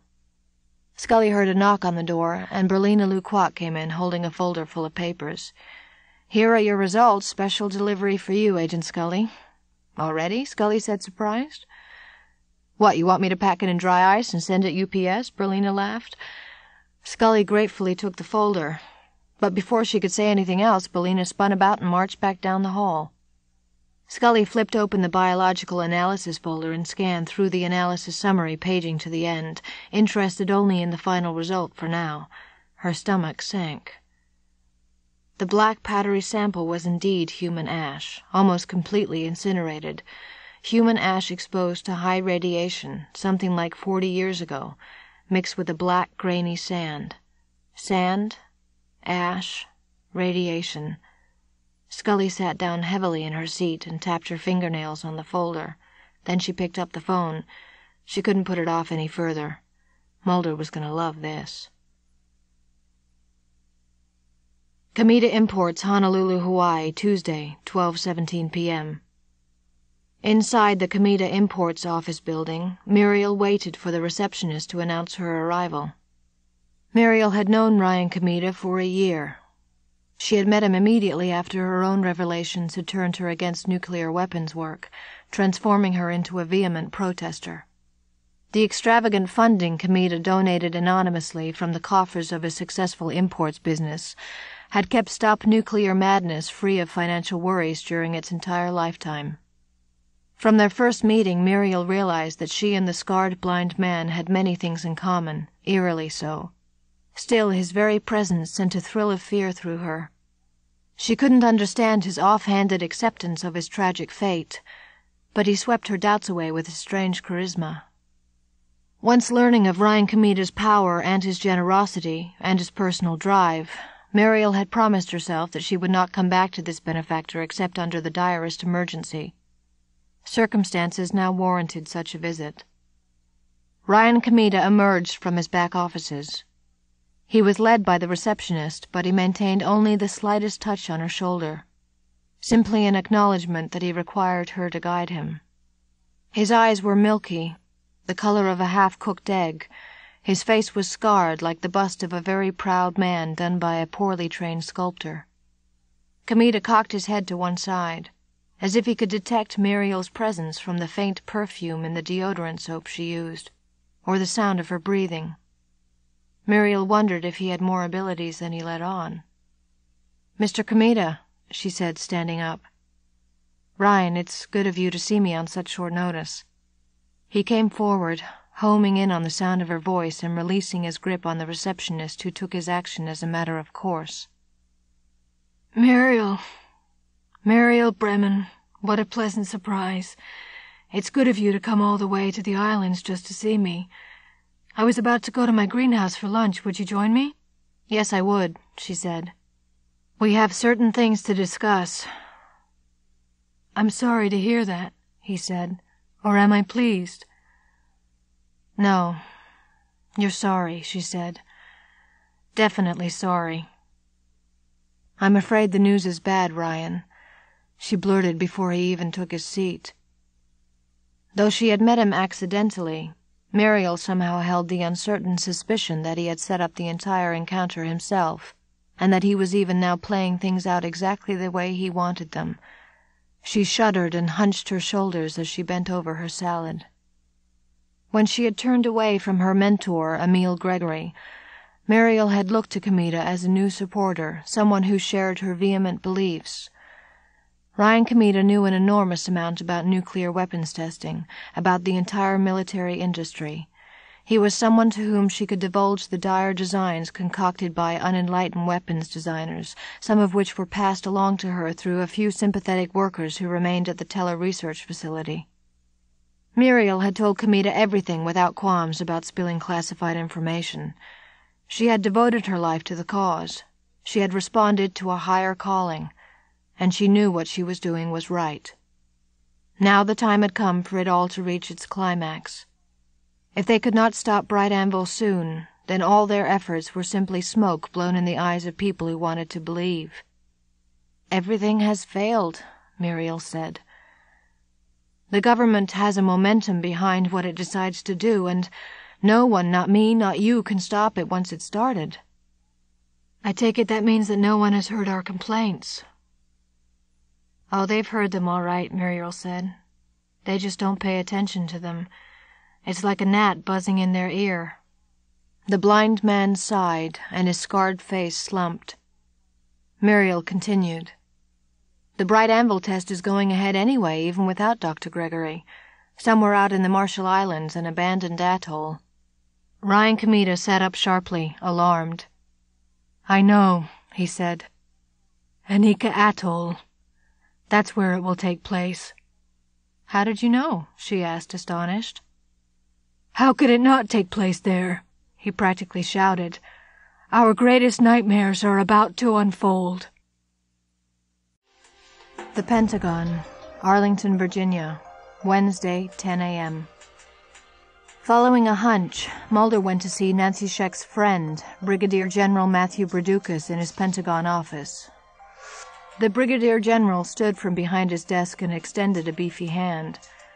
His wide face looked as if it had been deflated of self-confidence. "I've been expecting you, Agent Mulder." The General's reddened eyes gave him the appearance of not having slept well in recent nights. "Frankly, I thought you would refuse to see me, General," Mulder said. "Some people don't want me looking into certain aspects of this murder investigation." "On the contrary." Bradukas sat back down and squeezed his hands together as if he wanted to pop all his knuckles simultaneously. His face took on a deeply serious expression. "Agent Mulder, we both know something highly unusual is going on here. I can't say this in any official capacity, but I think your willingness to accept certain things that others merely laugh at could be a great advantage in this investigation." That got Mulder's attention. General Bradukas continued. "I know one of your operating theories in this investigation is that some new weapon under development at the Teller research facility was triggered in Dr. Gregory's lab. Believe me when I tell you this, Agent Mulder. I work at the highest levels of the Defense Department. I can tell with utter certainty that no weapon we are currently considering or have under development can do this." "So it doesn't have anything to do with Bright Anvil?" Mulder asked, fishing. "Not in that sense," the General answered, then took a deep breath. "What do you mean, not in that sense?" Mulder asked. The General sighed. Nancy Scheck was in charge of the Department of Energy Oversight on the entire Bright Anvil project, and Dr. Gregory was the lead scientist. The test of the prototype device is scheduled to go off in a small atoll in the Marshall Islands sometime in the next few days. The Anika Atoll has a bit of history of its own, but it's nothing you would have known about. Another hydrogen bomb test took place there in the 50s, though you won't find it in any record book. Sawtooth. It was kept quiet. It took place shortly after we went through such enormous efforts to clear those islanders off Bikini Atoll. In this instance, the scientists and the military were in a hurry, and the island wasn't as thoroughly checked as it should have been. There is some evidence that an entire group of natives was obliterated. "My God," Mulder whispered. Sick horror prevented him from saying anything else. The general waited, and finally Mulder said, "And you think this tragedy on the atoll 40 years ago has something to do with these bizarre deaths today?" Suddenly he remembered the results of Scully's analysis on the residue in the vial found in Scheck's swimming pool. Human ash, 4 decades old, and grainy sand. Coral sand. The general unfolded his hands again and stared at his fingernails. "I didn't suggest any such thing, Agent Mulder. You're free to think what you choose." "Why are you telling me all this?" he asked. "Do you want to make sure someone is caught for Nancy Scheck's death?" Braducas looked deeply saddened. "That's part of it," he said. "But also because I fear for my own safety." "Your safety? Why?" "Nancy was the DOE liaison for the Bright Anvil project.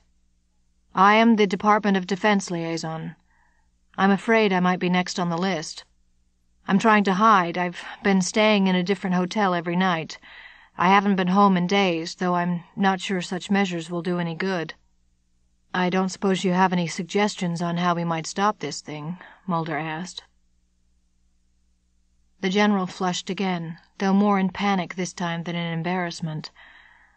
Bright Anvil itself seems to be the link. Whatever has been awakened or at least triggered into violent action came about because of this impending test.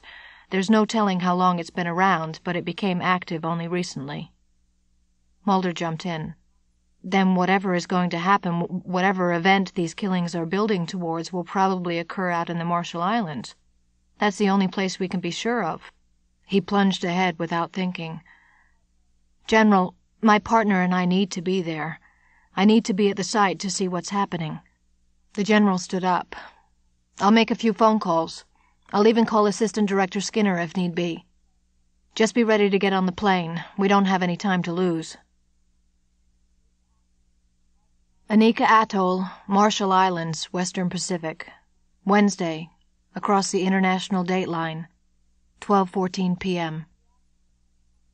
The atoll had recovered remarkably well in 40 years. The low, flat island, little more than a massive coral reef with a shallow dusting of topsoil, was once again burdened with lush tropical vegetation. Fish swarmed in the reefs and lagoons. Birds and butterflies thronged in the foliage above. When Captain Robert Ives had left here 4 decades earlier, he had been a young, low-grade seaman who had barely learned to shut up and do what he was told. The spectacular Sawtooth nuclear test had been the most awe-inspiring sight his slate-gray eyes had ever witnessed. It had reduced Anika Atoll to little more than a hot, blasted scab. Its entire surface sterilized, its coral outcroppings sheared off in the boiling froth of the sea, vegetation crisped, wildlife exterminated. With amazing recuperative powers, nature had rapidly reclaimed the territory that humans had so swiftly and violently snatched away. Once again, Anika Atoll looked like an isolated island paradise, pristine and uninhabited. At least Captain Ives hoped it was uninhabited this time. On the shore of the atoll, sheltered behind the rugged coral rocks that formed the highest point of the island, Bear Dooley and his team members used sailors and Navy engineers to help prepare for their secret test. A small runway was cleared along the straight stretch of beach. Bulldozers offloaded from the Dallas plowed through the jungle, scratching narrow access roads from the sheltered control bunker to the lagoon on the far side of the atoll, where the bright amble device would be set up and detonated. They constructed a bunker to house the controls that would run the small warhead detonation. Because the blockhouse would be so close to the detonation, it had to be incredibly sturdy. Inside the bunker, Bear Dooley supervised the installation of all his test equipment. Dooley listened in on the shortwave radio to regular weather updates for the Marshall Islands. Every time the announcement tracked the approaching tropical depression, now nearly a full-fledged hurricane, he grew ecstatic. "It's coming," Dooley had said to Ives the last time he received such news, "and we've got a lot of work to do. Timing is crucial." Ives let the man have his way. He had his orders, after all. He didn't think Bear Dooley was even aware of the previous H-bomb test that had taken place in the same area. Dooley didn't seem the type of man who had spent an inordinate amount of time studying history or worrying where things came from. Captain Robert Ives had hoped never to see Anika Atoll again. But now he had returned, for yet another secret nuclear test. Oakland Naval Base, Oakland, California, Thursday, 2:37 p.m. Mulder and Scully arrived in the San Francisco Bay Area, red-eyed and exhausted from all the travel, knowing they had a much longer trip still in front of them. Mulder rented the car, and they drove toward the Oakland Naval Base, then spent the better part of an hour at the gate showing their paperwork, answering questions, and finally arguing with a stoic military policeman who made repeated phone calls to his superiors inside. Exactly where the guard had directed them, they found the whale-sized C-5 transport. Small hydraulic vehicles were hauling cargo, stuffing crates into the swollen olive-colored belly of the plane. Mulder, carrying his own suitcase and briefcase, walked to the metal steps that led up to the aircraft passenger compartment. "I hope we can get ourselves a window seat," he said. "Non-smoking." "I think I'll try and take a nap on the way," Scully answered. Inside the no-frills transport plane, Mulder looked around the sharply shadowed interior, which was lit from behind and below by the open doors in the cargo compartment. Other passengers, naval officers and enlisted men, as well as half a dozen non-military types, moved about finding places to sit. Mulder and Scully searched for a comfortable seat, but all the chairs were hard and stiff-backed. They both buckled in. "Guess they don't have a first-class section," Mulder said. He turned around in his seat and recognized some of the civilians already sitting buckled in their seats. Scientists and technicians he had seen at the Teller Nuclear Research Facility. The big transport plane began to lurch along, lumbering into motion like a behemoth, as aerodynamic as a bumblebee but orders of magnitude louder. The C-5 accelerated down the runway and gracefully lifted off, hauling its enormous bulk into the air with a roar of jet engines. Before long, the aircraft had gained altitude, circled over the hills east of Oakland, and then headed straight out to sea. The aircraft struck heavy turbulence, jouncing the passengers from side to side in their seats. Scully held a white-knuckled grip on the arms of her chair. Mulder nonchalantly chose that moment to lean forward against the bucking carnival ride to pull out his briefcase. He snapped it open on his lap, ransacking it for papers. Mulder studied the tiny fly-speck dots out in the vast blue water off his map.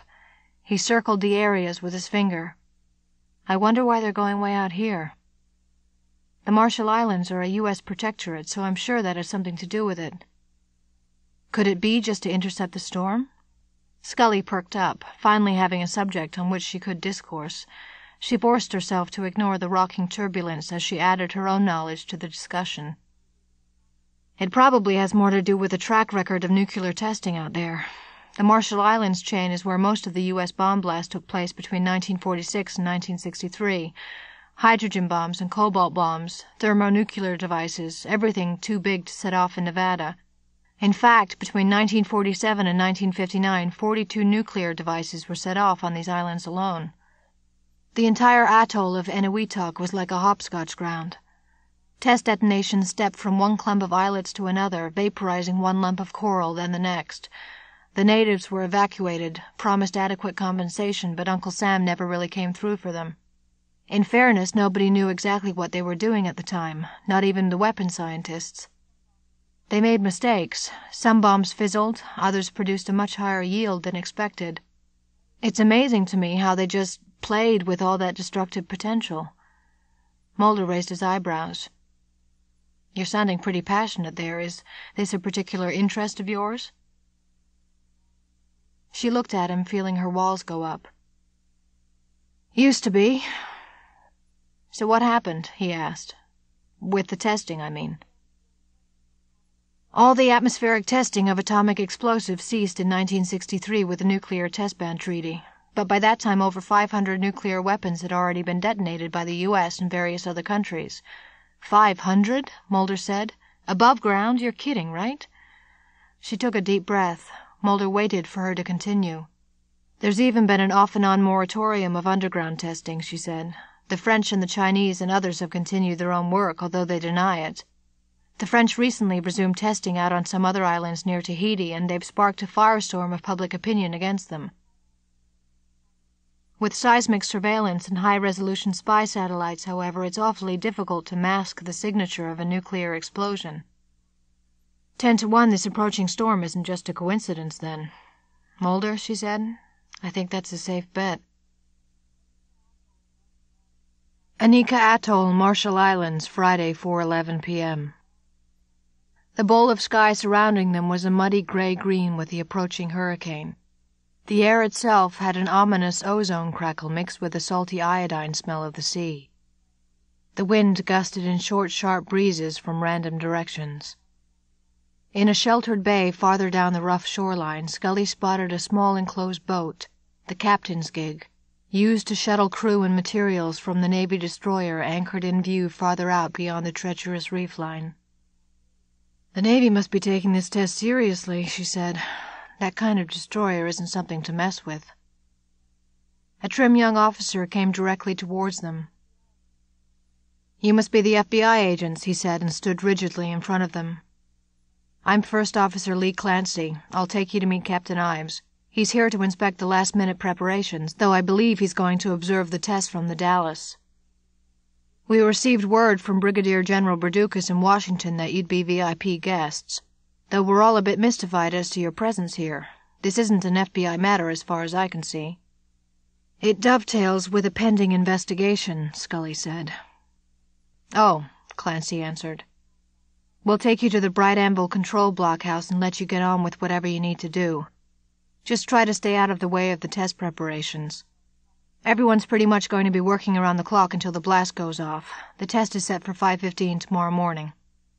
That soon? Mulder said. No choice, Clancy answered as he continued briskly along the beach. Sand whipped around them, stinging their faces. That's when the storm is due to make landfall. The first officer led them to an unusual igloo-shaped control bunker, to which all sorts of generators, air conditioning units, and satellite dishes had been linked. Scully could see many figures moving in and out of the blockhouse, checking generators and electrical connections. A man in a white captain's uniform saw them and waved to Clancy for them to come over. Agents Mulder and Scully, I'm Captain Robert Ives, he said, of the USS Dallas. Now then, I understand that you're here in regards to something unusual about the Bright Anvil test. General Berducas was reluctant to give details. Is there something we should know about? Scully looked to Mulder, giving him a chance to recount the odd connections and the strange theory he had proposed, but he just looked back at her, not wanting to bring up the possibilities. We're just here to observe and gather a few details, she said. As you may already be aware, there have been several unusual deaths of individuals involved with this test. Just then Bear Dooley came blustering out of the low door in the blockhouse, blinking his eyes into the wind that blew his long hair and beard around his face. His eyes fixed on the two FBI agents, and his expression gathered a fury equal to the storm brewing around them. He had obviously been stewing about their arrival for some time. I don't know how you two got the authorization to come out here in this restricted testing site, Agents Mulder and Scully. I can't question it, and I can't send you home right now, unfortunately. He planted his hands on his hips. But get this straight from the start. I'm busy. We have a test to run and a device to set off early tomorrow morning. I do not have time to babysit two feds in suits. Dooley turned away from them and extended a flapping sheaf of papers towards Captain Ives. "New weather projection from overhead satellite feeds," he said. "Exactly as expected.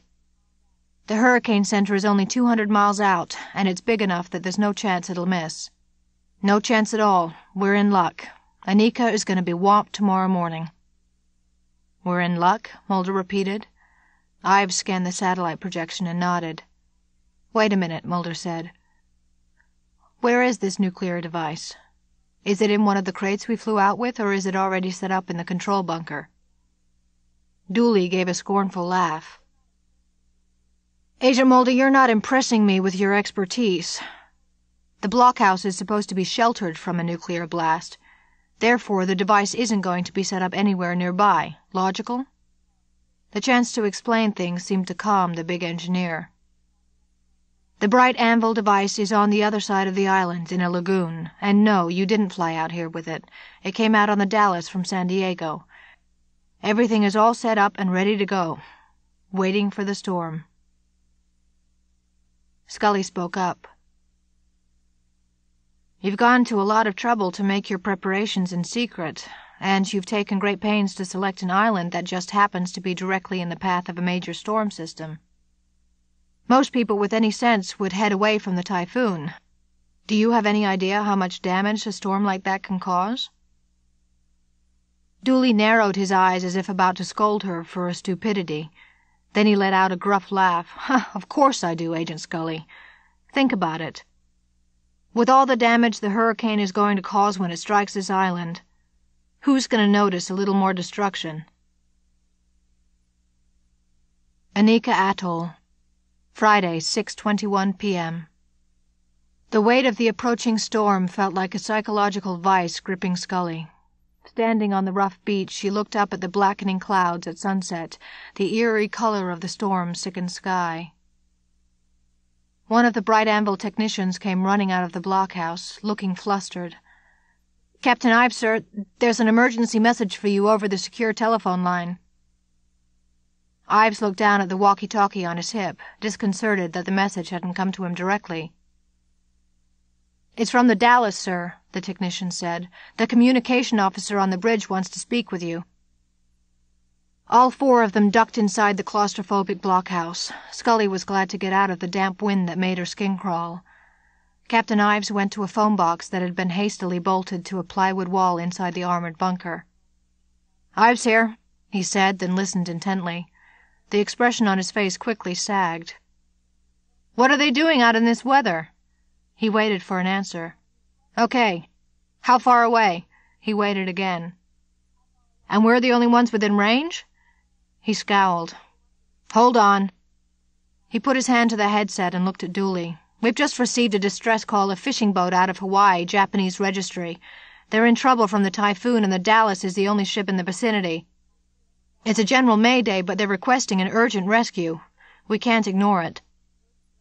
Dooley heaved a huge sigh.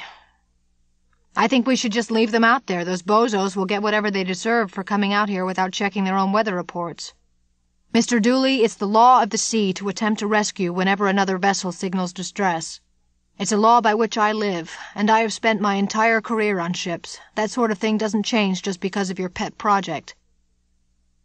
Dooley glared at him, but didn't seem to know what to do with his own anger. "Well, Captain, at least find out who they are and what they're doing out here. These aren't good fishing waters." With a sigh, Captain Ives put the telephone to his mouth again. "What's the name of the ship?" he said. "Find out their registry." As he waited for an answer, suddenly Ives' face turned white. "Fakuryu Maru," he said. "The Lucky Dragon?" Scully put a finger on her chin, thinking. "Lucky Dragon," she said. "That sounds familiar. Wasn't that—" Ives spoke into the phone. "Acknowledge their transmission. Tell them we're coming to help. Prepare the Dallas for immediate departure." Ives hung up, then he looked at Scully, since she had been the only one to react to the name. "You're thinking of another Japanese fishing boat with the same identification. The vessel that wandered too close to the Castle Bravo H-bomb detonation on Bikini in 1954. The crew all received a huge dose of radiation. The incident caused quite an international scandal." Mulder perked up. And now a ship with the same name is straying close to the nuclear test? That can't be a complete coincidence." Scully turned and quickly interrupted his train of thought. "Oh, no, you don't, Mulder. Don't even suggest that this is some ghost ship of irradiated Japanese fishermen coming back to stop the bright anvil test." Mulder held up his hands helplessly. I didn't suggest any such thing, Scully. I'd say you've got an overactive imagination." He frowned in feigned contemplation. "Interesting idea, though." She turned to Captain Ives. "Captain, I'd like to go with you out to that fishing boat." She looked at Mulder, asking with her eyes if he wanted to go along. "No, thanks," he said. "I'll stay on solid ground. I want to keep poking around here." Mulder turned to admonish her as she and Ives headed back out into the freshening wind. "Be sure to wear your life jacket." Scully tried to stay out of the way on the bridge deck of the Navy destroyer. Captain Ives directed the helmsman to begin accelerating away from Anika Atoll and into the storm-ragged water, following their charts to where the hapless fishing boat had gotten itself in trouble. Scully attempted to start a conversation several times, but couldn't seem to find the words. Ives appeared deeply troubled and preoccupied, his salt-and-pepper eyebrows furrowed, his lips pursed and pushing up his mustache. Finally she blurted out, "Captain Ives, you looked shocked when you heard the name of the fishing boat. You don't think there's anything supernatural about the appearance of this other lucky dragon, do you? At this specific time?" Ives smiled faintly. "Supernatural? No. It's just a coincidence. For all I know, it could be a common name for Japanese fishing boats, but I'm still not going to let it happen again." The skies darkened like a noose of clouds drawing around them. Before long, the Dallas's forward sensors detected the fishing boat and headed directly toward it. But the Lucky Dragon looked perfectly intact, not even fighting the waves too much. Nevertheless, Captain Ives hove the Navy destroyer close to the fishing boat. Below, 2 Asian fishermen stood on deck, drenched with rain and spray, waving their arms for help, while another remained in the control house. "The boat looks sturdy enough. We should be able to tow the vessel with us back to the atoll," Ives said. "Come on, let's get those people on board to safety. Give them warm clothes and some soup." On the fishing boat 2 other silhouettes appeared, shadowy figures behind the rain-streaked windows of the bridge deck. As the Navy rescuers crossed over to help the stranded fishermen aboard the Dallas, the other figures emerged. The first was a scarred Hawaiian-looking man who moved carefully. From his milky white eyes, Scully was sure he was blind. Then the second figure reached for the wet ladder that hung down from the destroyer. Scully gasped with instant recognition as Muriel Bremen climbed up into the rain. USS Dallas, Friday, 9:11 p.m. In the full darkness of early night, the roiling ocean had a greasy cast. No moonlight could penetrate the dense barrier of clouds high above. The wind whistled with a cold metallic tang. Scully shivered as she held the deck rail of the Dallas.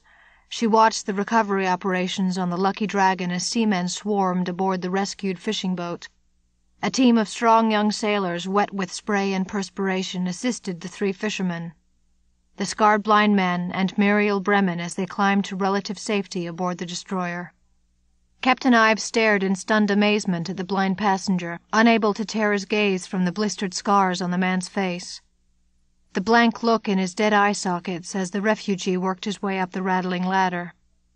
He reached the deck, seemingly impervious to the gathering hurricane-force winds. The blind man slowly turned and faced Ives, exactly as if he knew the captain was staring at him.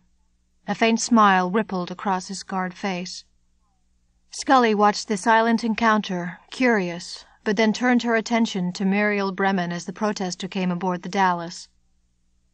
For some odd reason, Scully felt betrayed, felt that Muriel had led her along. Scully's stomach tightened with a sinking feeling as she wondered just what the other woman might have been up to. Muriel hadn't noticed her yet, and Scully spoke sharply into the sound of the wind and waves. "You don't expect us to believe this is a complete coincidence, do you, Muriel?" Surprised, Muriel Bremen turned toward the voice. Then her long-chinned face compressed with sour anger. "So, Agent Scully, it looks like you knew more about Bright Anvil all along. What a sucker I am. You were playing me for a patsy, seeing how much I would tell you. I should have known better than to believe an FBI agent." Captain Ives stood next to Scully, looking at Muriel's bedraggled form. "You know this person?" "Yes, Captain. She's a radical anti-nuclear protester from Berkeley." Ives gestured for several of the sailors to come over. "Take them all below to one of the empty staterooms each. Get their names and make sure they're comfortable, but don't let them cause any trouble. Things might not be exactly what they seem." He turned sideways to glance at the blind stranger again. The other man stood rigid, with that faint, content smile on his scarred face. "We'll contact Mr. Dooley and ask his opinion on the subject." One of the sailors called up from the deck of the Lucky Dragon. "Captain Ives, sir? I think you should come down here. We found some interesting items on board that you may wish to inspect." "I'd like to go with you, Captain," Scully said. They lowered themselves over the side and climbed down the slick metal ladder to the deck of the fishing boat lashed to the Dallas. One crewman came forward to meet Captain Ives and Scully. "All systems appear operational, sir," the young sailor said, raising his voice into the roar of the ocean. "No damage that I can see, nothing that should have caused them to send out such an urgent distress call. The ship wasn't in any trouble." "Maybe they were just spooked by the storm," Ives said. Scully shook her head quickly. "I don't believe they were in any distress at all," she said.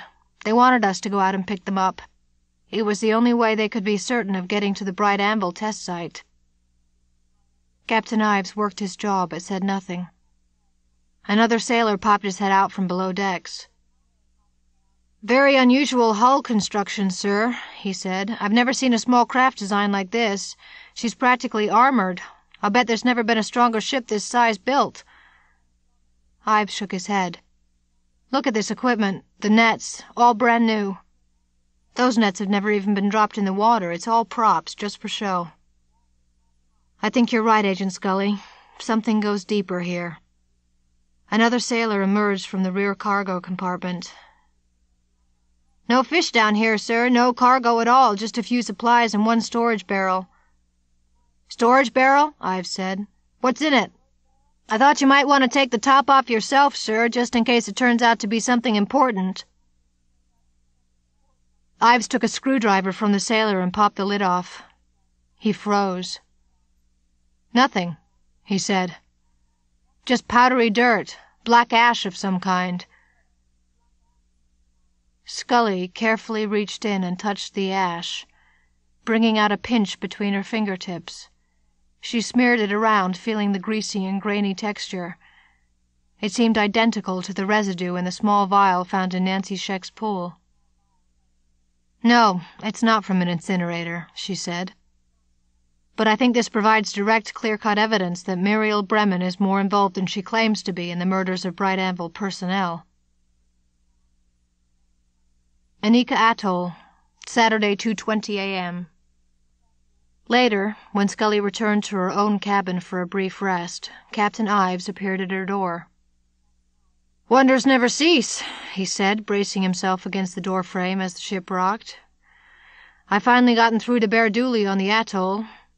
I couldn't tell whether he was outraged or just hopping excited to learn that Muriel Bremen and her friends had come out here." "So what did he ask us to do?" Ives shook his head in disbelief. "He wants us to escort them all to the blockhouse so they can be present during the test." Scully shook her head. "They do enjoy playing their games, don't they?" "All right, how are we getting over there?"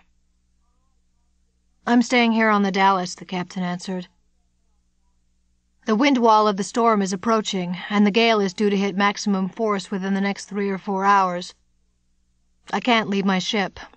I'm not comfortable having my captain's gig there at the atoll, but First Officer Clancy is going to ferry it back here." "So we'll have to wait for the return trip?" Scully asked. By now, Mulder would be wondering what had happened to her. Probably having uncovered many details of his own that he needed to share. Most likely preposterous explanations of supernatural manipulation or alien interference in nuclear weapons development. She could never tell what he might come up with. "Actually, it's more unorthodox than that," Captain Ives said. He stood tall and straight, his feet oddly close together as if he were a statue. "Miss Bremen suggested we take the Lucky Dragon. 2 of my seamen will pilot her, although the fishermen want to go along as well. It seems everybody feels like joyriding through this typhoon." He shook his head. The Lucky Dragon easily rode the swells, pulling away from the Dallas and heading directly towards Anika Atoll. The boat handled well, according to the seamen Captain Ives had assigned to shuttle it over. During the brief ride out to the island, Muriel Bremen remained with Ryan Kamita, avoiding Scully. The blind man appeared disoriented and agitated, as if afraid of something or overwhelmed by circumstances. Scully wondered what had caused his blindness, the terrible burn scars. She didn't think he could possibly be a Nagasaki survivor. He looked too young, too exotic, too strange. As the fishing boat rowed up to the shore and anchored in the shallow, sheltered lagoon, Scully spotted Mulder waiting for her at the door of the control blockhouse, waving his arms. His wet suit jacket flapped about in the wild wind. Bear Dooley shuffled out of the blockhouse, looking haggard and flustered from his nonstop preparations. The test was due to go off in less than 3 hours. He stood with his hands on his waist, staring at Muriel Bremen as she stepped off the boat onto Anika Atoll. Muriel helped Ryan Kamita step onto the beach, but the scarred man dropped to his hands and knees, not in collapse, but more like an embrace of the crushed coral and sand. He looked up, and Scully saw tears leaking out of his ruined eyes. Muriel stood next to him, a hand supportively squeezing his shoulder. Finally, she directed her gaze towards Bear Dooley. "Oh, Muriel, glad to see you could join us," Dooley boomed. "You didn't have to go through so much trouble. You could have just asked, and we would have included you among our crew." "I wasn't sure I wanted to be a part of that crew, Bear. Not under the circumstances." Muriel's voice was uninflected, without barbs. Scully thought she sounded defeated, resigned. The bright anvil test would indeed go off, despite the protesters' efforts to stop it. Scully wondered just how far she had intended to go. From below decks on the Lucky Dragon, the 3 fishermen scrambled up, hauling the half-full barrel of ash uneasily between them. They nervously carried the metal barrel ashore. Dooley gestured toward them. "You're not taking that inside my blockhouse," he said. Ryan Kamita lifted his head and turned a tear-streaked, burned face towards Muriel and then Bear Dooley. "Let them leave it where it is." Relieved, the fishermen hurried into the shelter of the blockhouse, ducking from the onslaught of slicing rain. "Muriel, why don't you come inside and I'll show you around our lush quarters," Dooley said. "I'm sure you'll remember some of the things." "Trying to rub my face in it, Bear?" she asked. He blinked his small eyes. "No, I don't think so," he said. "Most of these engineers don't know what I'm talking about half the time, and you at least understand.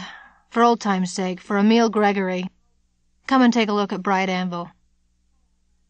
Reluctantly, she tapped Kamita's shoulder, trying to get him to come along. Mulder looked at Scully, but she watched the blind man shake his head.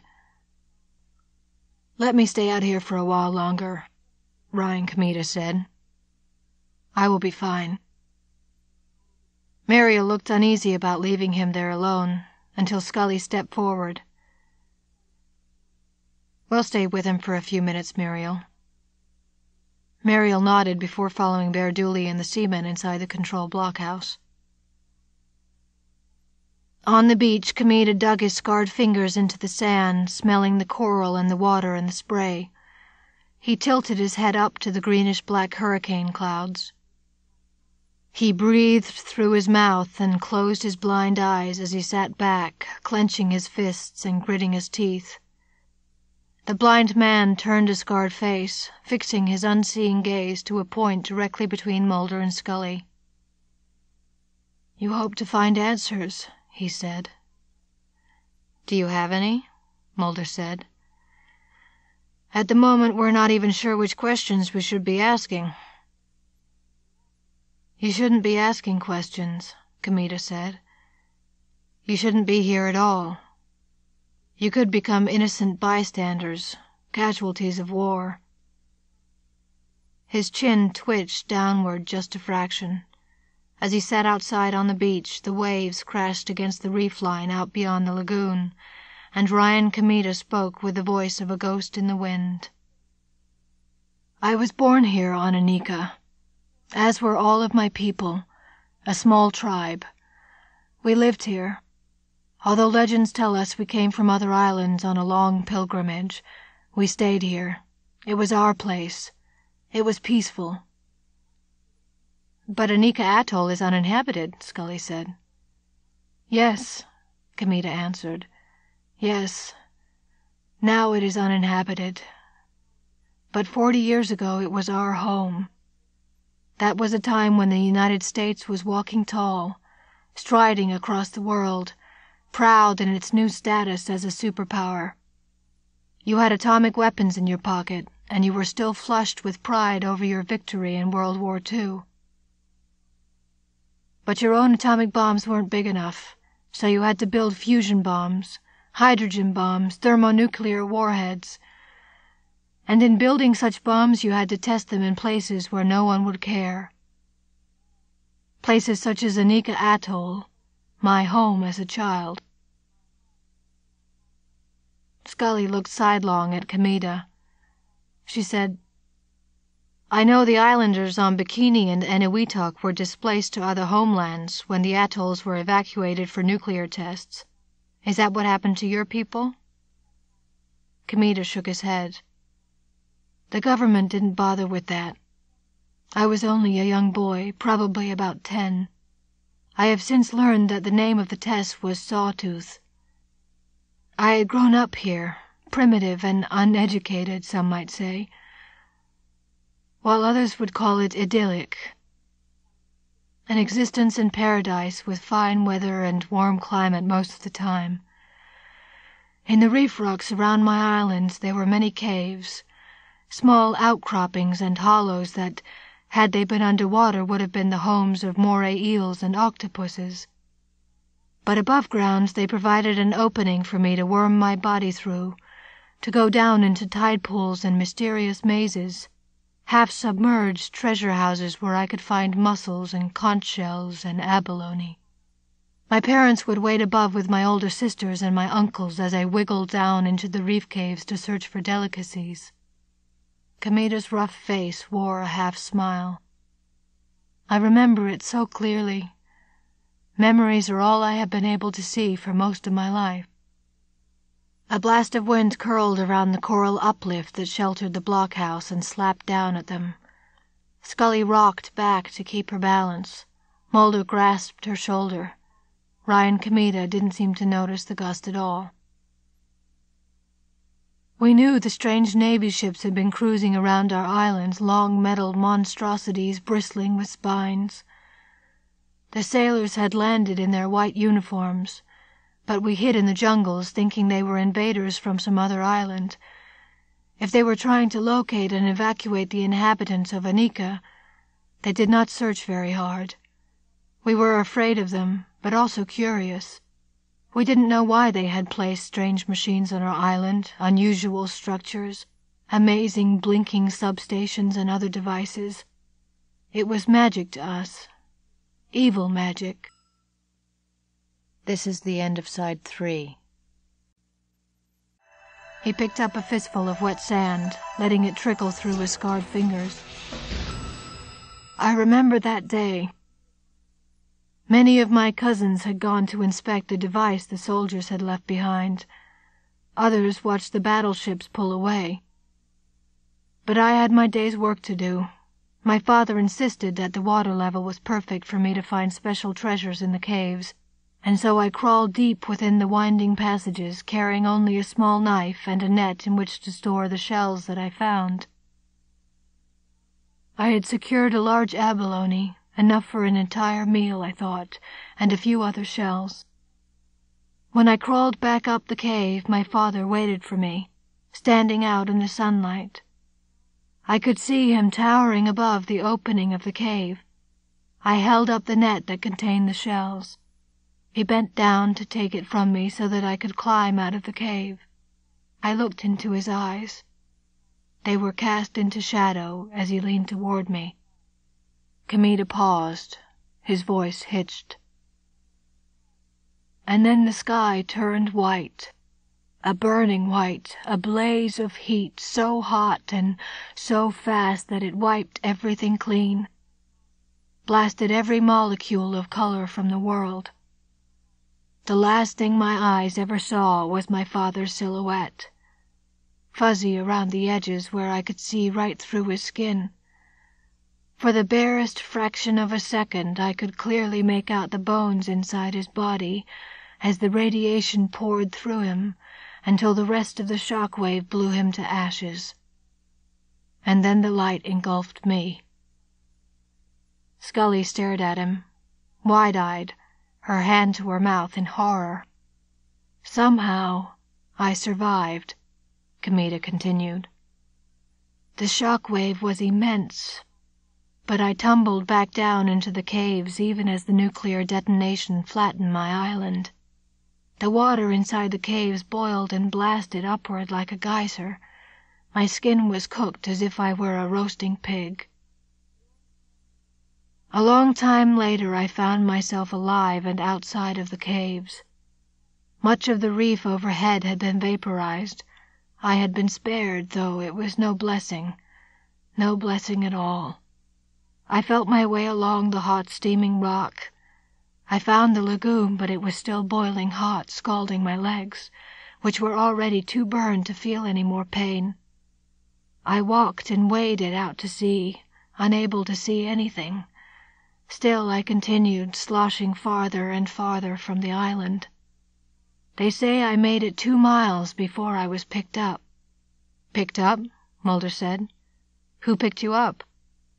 "Navy ship," Kamita said. "Sailors, men assigned there to observe the sawtooth test. They didn't know what to do with me. After their immense technological victory, my survival must have been quite an embarrassment to them." Kamita stared deeply into his memories for a moment, his eyes too blind to see the present. "After I had recovered, they placed me in the care of an orphanage in Honolulu. They changed all the records, and I survived. Oh yes, I survived, and in later years I made a name for myself. I became lucky. I was talented in business. I have become a wealthy man over the past 40 years. You'll find no record of the sawtooth nuclear test, or of my people now annihilated, or even of me, the lone survivor of a test the government would prefer to forget." "But if there's no record and you were such a young boy," Scully said, "how did you get all of this information? How can you remember and be sure of the details?" Kamita gave her a blind gaze that so unnerved her she looked away in embarrassment. His hollow voice sent a shudder down her spine. "Because I've been reminded time and again. The spirits of my people, they come and speak to me. They tell me not to forget them or my own past." Scully sighed and looked at Mulder, but he ignored her. "In other words, your people were annihilated in this secret atomic bomb test, and because you're the only survivor, you can speak to their spirits?" Scully stood up, ready to leave the man to his delusions. "Mulder, we should get inside the shelter." "Think of it, my friend," Kamita said to Mulder. The blind man seemed to know intuitively who was most likely to swallow his story. "For 4 decades they have been gathering energy. Their screams have finally reached a peak to deafen those who brought this upon them and those who would do it again." Scully caught the meaning of his words. "Do you mean to say that these ghosts have been killing nuclear weapons researchers and other people who had a connection to the atomic bomb?" "Agent Scully," Kamita said, "I will confess that I bear the responsibility for the death of Emil Gregory. I had hoped that removing him would bring this test to a halt, but I was wrong. It was too simplistic. I was also responsible for the death of a Department of Energy executive, a woman behind the funding for the Bright Anvil project. Without her support, this test could not have taken place. But I have waited too long. I have held the ghosts in check for too many months, too many years, and now they're growing restless, striking even those I have not designated, those they believe are in some way a threat to our island. Their attention expands. They grow very restless, but in a few hours they will fulfill their destiny and protect this island again." The storm continued to grow into a persistent roar. Scully touched Kmita's elbow, raising him to his feet. "It's not safe to be out here. We need to get inside, all of us." "Safe?" Kmita laughed. "Safety is a luxury none of us can afford now. I'm telling you this, Agent Mulder, just so you have the answers. You are a curious man, but none of us will get out of this alive." He cocked his head to stare up into the storm as if calling to something. He spoke in a mystical whisper. "At last the wave of fire will reach the shore of death." Inika Atoll, Saturday, 4:15 a.m. As the howling darkness engulfed the island, Scully and the others huddled in the blockhouse. Bear Dooley paced the control chamber and triple-checked every diagnostic system on the equipment racks, then went through the entire routine again. He flashed repeated suspicious glances at Ryan Kmita and the 3 Japanese fishermen, who were seated at a table that had been cleared of all papers and reports. "Don't touch anything," he said. "Just stay there and keep your hands to yourselves." Dooley studied the big round dial of the watch strapped to his wrist. "It's 4:15, he announced. "Only 1 hour to go." "Muriel, I'd really like you to be a part of the team again at long last," he said. "Without Emil, this whole project nearly fizzled. When we lost you, we lost our greatest contender. I've been doing my damnedest to keep everything working and running on schedule, but that's not what I'm good at. I'm no match for you, but I'm not going to walk away from my responsibilities. I'm going to see that Bright Anvil goes off as planned, because that's my job." "I'm disappointed in you, Bear," Muriel said. His face fell as if that were the worst thing she could have said to him. She remained standing, formal and rigid, 1 step away from the instrument racks. "I know you want to test this new weapon system in a real-use situation, but I wish you'd let it bother you just what that real use may end up being once Bright Anvil is weaponized. The only advantage it has over the hydrogen bombs and the enormous thermonuclear warheads we stockpiled in the past was that they were too destructive for any sane government to consider using." Muriel became more animated, waving her hands in front of her. "But Bright Anvil gives us precise annihilation, clean destruction. It terrifies me to think that the United States may have a brand new warhead it won't be afraid to use." "Muriel," Dooley said sharply, cutting off her lecture, "I wouldn't want anyone but a professional mechanic to try and fix my car. It's the government's job to use these weapons responsibly," he said, blinking his eyes rapidly as if grains of sand had gotten in them. "You have to trust the government," he repeated. "They know what's best for us." Mulder looked over at Scully, with his eyebrows raised and an amazed expression on his face. Inika Atoll, Saturday, 4:25 a.m. Just then the heavy door to the blockhouse ripped open with a siren blast of wind. Howling rain pelted nearly horizontally like bullets of water in a shotgun spray. 2 bedraggled and shell-shocked sailors staggered in, gasping. They worked together to swing the door shut, bolting it into its jamb. They were sopping wet, their uniforms yanked and disarrayed by the violence of the typhoon. "Okay, everybody's inside. Generators functioning properly," said one sailor. "It's sheltered from the rain and the wind, and it should hold up even if the typhoon gets worse. The center of the wind wall is approaching." Dooley nodded, speaking gruffly. "It better keep functioning. That power source is running all our diagnostics. If that fails, this whole test will be a bust even if Bright Anvil does go off as planned." Dooley strutted around like a tiger in a cage. He glanced at the chronometer. 43 more minutes, he said. While the technicians remained intent on their stations, Mulder watched the scarred blind man who had told them such a fantastic story only hours earlier. After adding Ryan Comita's tale to the details of the mystery as he saw it, Mulder began formulating a hypothesis that fit all the information. It began to make complete, if fantastic, sense to him. He pondered how best to broach the subject with his partner. "I've been thinking, Scully. If what Mr. Comita says is true, then we could be dealing with some sort of psychic shockwave. Just imagine the entire population of islanders here, all together, unsuspecting, living out their normal lives, and then suddenly and unexpectedly catapulted across the brink of death by one of the most powerful instantaneous blasts ever recorded. Isn't it possible that such a blast could have acted as some sort of a boost to a higher level of existence?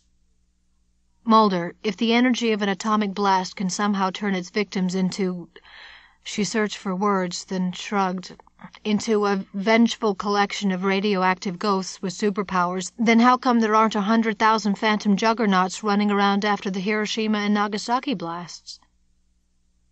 The Fat Man and Little Boy warheads produced just a fraction of the power unleashed in the hydrogen bombs that were detonated out here on the Pacific Islands, Mulder said.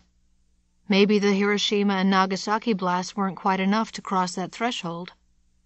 Scully looked at him seriously.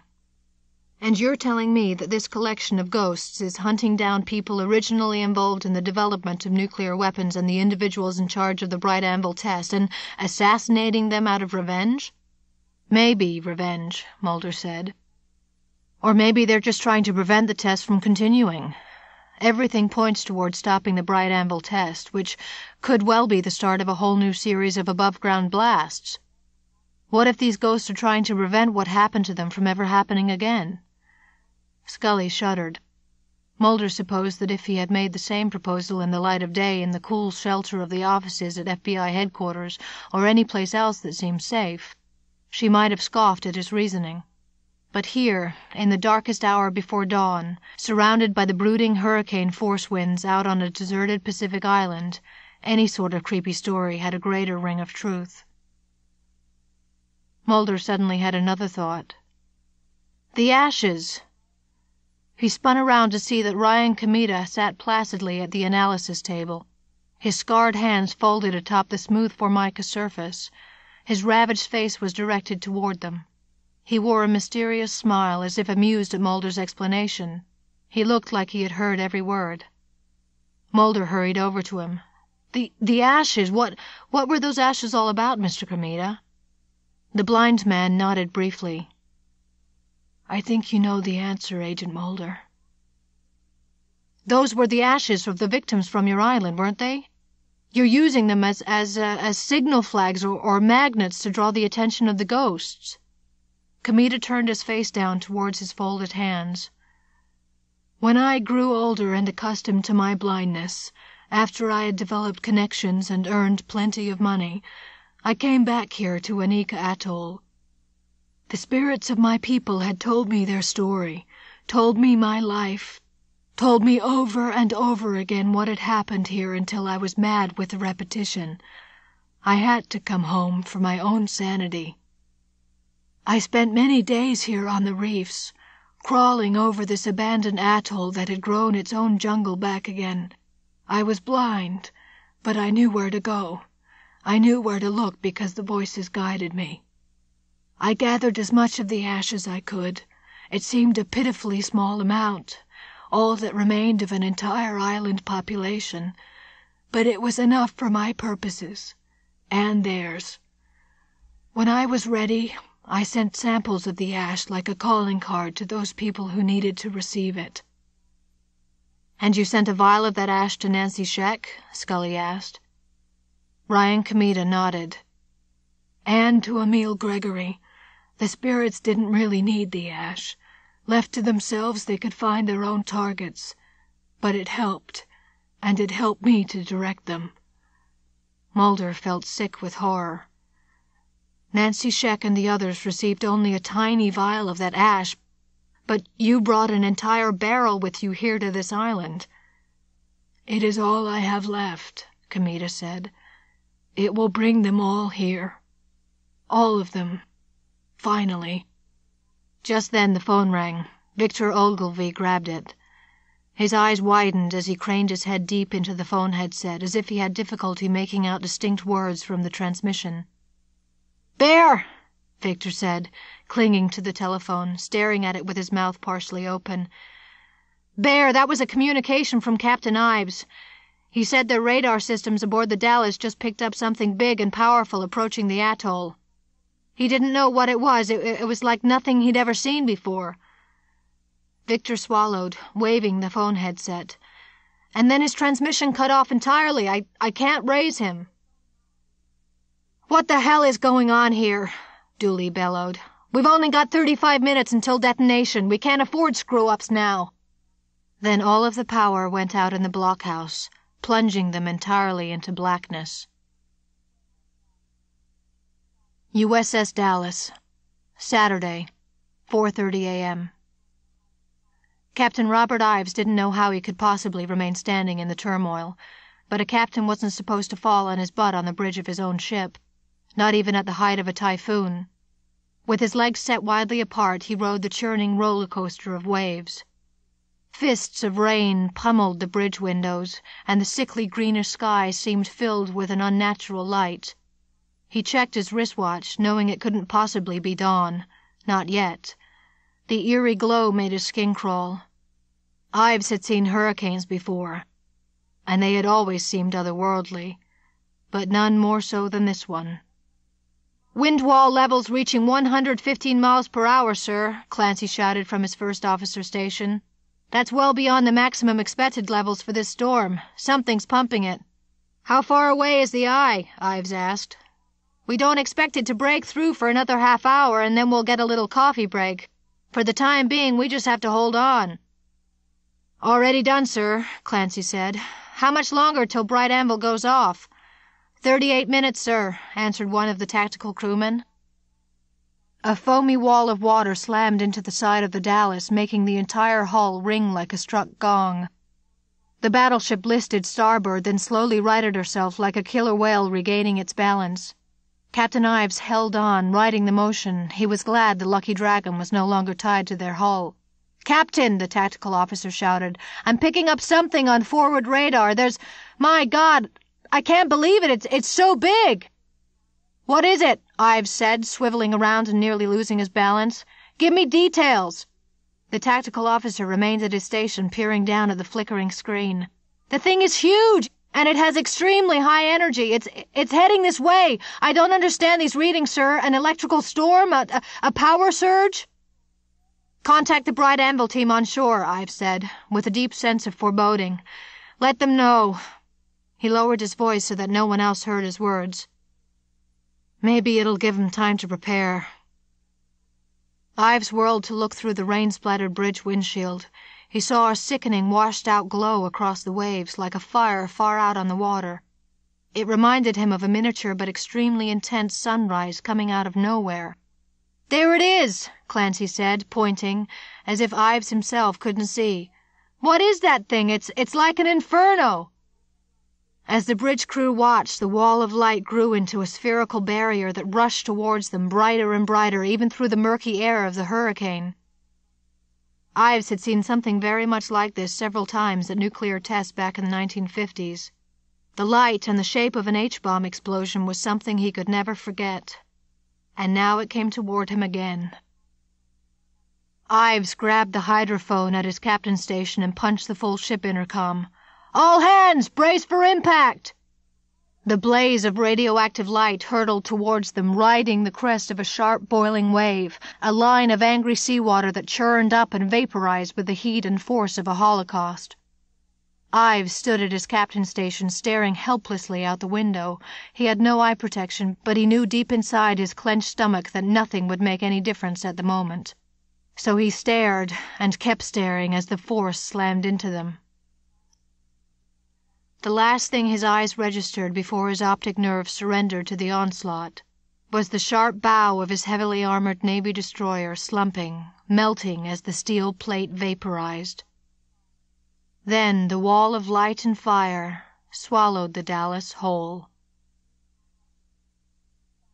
Anika Atoll, Saturday, 4:40 a.m. In the sudden black chaos following the power outage in the blockhouse, Mulder grabbed one of the emergency flashlights mounted on the wall. He switched on the beam, hoping that its illumination would restore calm to the seamen and technicians there. Instead, he witnessed Bear Dooley and the other Bright Anvil engineers scrambling around, blindly trying to rescue their subsystems. "Somebody get that generator restarted," Dooley roared. "We'll lose all our data if it's not up in half an hour." "But we just checked the generator," one of the bedraggled sailors said. "It was working fine." "Excuse me, Bear," Victor Ogilvy said, his thin voice quivering with anxiety. "I don't think it's just the generator. This phone is battery-powered and it had a full charge, but I can't raise the Dallas. I can't even get a whisper of static. It's dead. Everything's dead. All the control panels, all powered, not even our secondary systems." "But what could drown out everything like that?" Dooley asked. "What sort of accident did this typhoon cause?" "No accident," Muriel Bremen said in a calm, strong voice. "Bear, you know what can cause those effects." Dooley swung his head towards Muriel, his face open and trembling as uncertainty set in. "I don't know what you're talking about." She looked squarely at him. "Electromagnetic pulse," Muriel said. "An EMP? But how? That would require a—" He suddenly looked at the protester in horror. "An airburst. A nuclear airburst, but what if somebody else was using this hurricane as a cover for another test? Oh, my God, I can't believe it. Somebody else detonated a device. That's what Captain Ives picked up on his radar. Somebody else is stealing our show." "It may not have such a facile explanation," Muriel Bremen said coldly. "It may not be something you can understand at all, Bear." "Don't try to spook me," Dooley shouted back at her. "I don't have time for this right now." Behind him, Mulder heard the clank of a deadbolt being thrown, a latch raised. Then the heavy armored door to the blockhouse blasted inward, and the storm exploded inside the confined chamber. Papers flew into the air on a whirlwind. In the eerie light of the storm outside, Mulder saw a silhouetted form in the doorway, pushing himself outside into the jaws of the typhoon. Ryan Kamita had let himself out. "It is time!" he shouted back at them. "They're coming!" Then, as if drawn by an invisible chain, the blind man plunged out into the ravening storm. "Ryan, no!" Muriel Bremen screamed. Kamita turned back towards her for just a moment before the winds and the darkness swallowed him up. "Don't just stand there," Bear Dooley squawked. "Get that damn door shut!" Muriel Bremen stared stricken at the doorway through which Kamita had just vanished. The other team members appeared nervous, but Dooley only scowled. Mulder watched as two Navy engineers wrestled with the heavy door, pressing their shoulders against it and shoving into the battering ram of wind. Silence fell like stone in the darkened control blockhouse. He was surprised to see Muriel Bremen standing rigid, holding on to one of the control racks for support. He thought she'd have argued to rescue her friend, but the protester said nothing, appearing resigned to his fate and terrified of her own. "It's what he wanted," she muttered. The light of a second flashlight made a weird bobbing glow inside the blockhouse. Technicians scrambled to restore their equipment to get the backup generator jump-started. "How do we know the equipment out of that device is functioning?" Victor Ogilvy asked, blinking owlishly in the shadows and harsh light. "What if the countdown is frozen because of another dead battery? The EMP could have wiped out everything over there, too." "We have no proof of any other electromagnetic pulse," Scully said. Dooley tugged at his hair in a comical gesture. "The device itself has a completely different power source, hardened against all accidents, rough weather, and even handling by Navy personnel," he said. "Bright Anvil is one robust sucker." Distraught, Bear Dooley rounded on Muriel, seeking a target to blame. "This is your fault, Muriel," he said. "You came to Anika of your own free will, and I welcomed you. But you've performed some kind of sabotage. What did you do to the generators? You've been trying to stop this test since the very beginning." "I did nothing," Muriel said. "Or maybe I didn't do enough. But we'll see. The bright anvil test will not take place, not this morning, not ever. It's out of my hands." "We're all going to be obliterated," she muttered. "The wave is coming, a flash fire, a wall of cleansing rage from the Anika ghosts. It's already hit the Dallas, and it'll be here next." Mulder went to her side. "You knew about this? You knew it was going to happen?" She nodded. "Ryan told me it would. But I have to admit," she gave a short, bitter laugh, "a good part of me never actually accepted it. But now it's all just the way he said it would be." She drew a heaving breath. "At least Bright Anvil's going to be stopped, one way or another. All the test material will be wiped out of here, along with the project people. In the wake of this disaster, I doubt such a weapon will ever come about again." Her eyes wide, Scully looked at Mulder, and then at Muriel. "I can't believe what you're saying. You honestly think a cloud of atomic ghosts is going to come and stomp on the Bright Anvil test because they won't condone another nuclear explosion here?" Muriel just looked at her without answering, and Scully let out a long breath of disbelief. She turned to Mulder in exasperation. "I think that's exactly what's going to happen, Scully," he said, surprising her. "I believe it. We're sitting ducks if we don't get away from here." The three fishermen from the Lucky Dragon stood up, looking extremely agitated. "We don't want to stay here any longer," the leader said, waving his hands in front of him. "This place is a death trap. It's a target. We're fools to stay in this place." A second fisherman pleaded with Mulder as if the FBI agent were in charge. "We want to take our chances, get back on our boat." Scully said, "You can't go out in a boat in the middle of a hurricane. It's safer to stay here." All three of the fishermen shook their heads vehemently. "No, it's not safer. This place is death." Mulder said, "You told me yourself, Scully, that their boat's been heavily reinforced, designed to withstand travel through a heavy storm." Muriel Bremen nodded. "Yes, Ryan wanted to make sure we could make it out here. But I don't know if he had any intention of going back." "I don't think so." Bear Dooley stormed around, still looking for something to break. "Go on out in the storm, all of you, for all I care. Get away from me. We've got work to do. There's still a chance we can bring this test off. The device is on the other side of the island, and the countdown is going to proceed whether we get these diagnostics up or not." Mulder looked at Scully, and in his heart he felt an absolute certainty of what was going to happen. The fisherman went to the blockhouse door and worked the bolt to open it. Dooley stood ranting at them. "You're all insane!" Mulder knew that Scully probably agreed with him. "Come on, Scully." Mulder gestured as he ran to the door. "You've got to go with us." "Mulder, no!" she shouted, looking torn. The door finally blew open and the storm roared in, but the winds had already disturbed everything loose that could possibly blow around. Now, though, the voice of the whirlwind had a different quality, almost like human speech, wailing screams growing louder and coming closer. With the fisherman beside him, Mulder stood at the threshold, nearly blown back by the storm's force.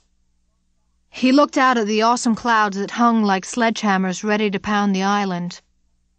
He could see that far beyond just the brooding presence of the typhoon, something terrible, truly terrible, was coming their way. Scully continued resisting, until Mulder finally dragged her close enough to the door so that she could look out. She protested again until she stared into the night and looked up at the sky. Then all her objections evaporated on her lips. Anika Atoll, Saturday, 4:54 a.m. The storm spoke to him in its power. Dreadful voices for those others, welcoming whispers for him, at last. Ryan Kameda was part of them. a member of their spectral group, yet he was the misfit, not because he was blind or scarred, but because he was alive. He staggered away from the control bunker, bumping into winds that slapped him with the force of a catapult, driving him back, but still he ran. His feet slipped on the rough rock and sand that the gale flung around him like shrapnel. Kamita stumbled, fell to his hands and knees, felt his numb fingers digging into the cold, wet beach. He wanted to let it suck him down, to draw himself into the sand, to become one with the ashes of his people, a part of the scarred atoll. "I'm here!" he shouted. They were coming. High up on the beach, Kamita tripped over the barrel left there by the fisherman. Instinctively, unerringly, he had blindly found his way to the metal drum filled with the ashes of his family and his tribe. He embraced the barrel, holding on to it as if it were an anchor, sobbing as the hurricane roared around him.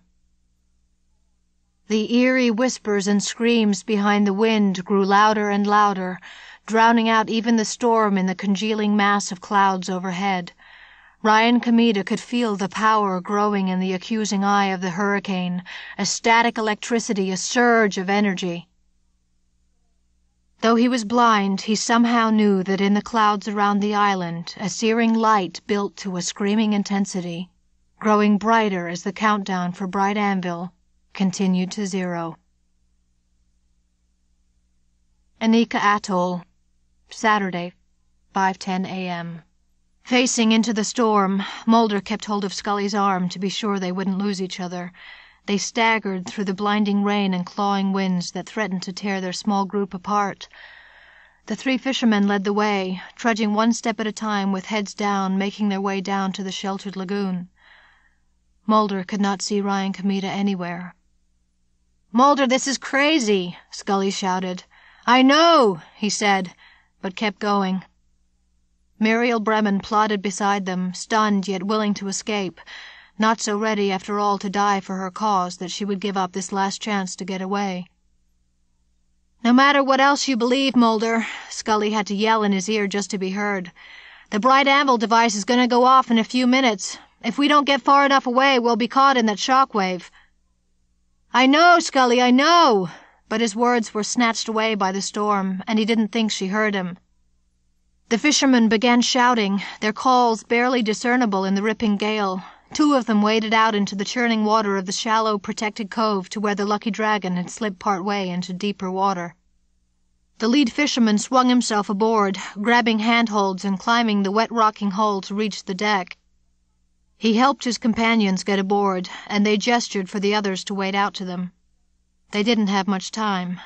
They all reached the fishing boat and scrambled onto the deck of the Lucky Dragon. One fisherman ran to the deckhouse and started the engines. The fishing boat spun about with its powerful engines, churning up a waterspout of spray as it headed directly into the heart of the hurricane. Mulder stood on the deck next to Scully and Muriel Bremen, holding onto the rail for dear life and turning back to look towards the island. The clouds glowed and hissed and boiled with weird energy that made all the hairs on his arms and neck stand up. He glanced at his watch. Any moment now, and it would all be over, one way or another. The boat crashed away from the atoll, threading through the rabid whitecaps that foamed around the treacherous reefs near the surface. At the controls, the fishermen guided the vessel, swerving from side to side, searching for a safe passage. Finally, the waters opened up, deeper and bluer even in the storm's gloom.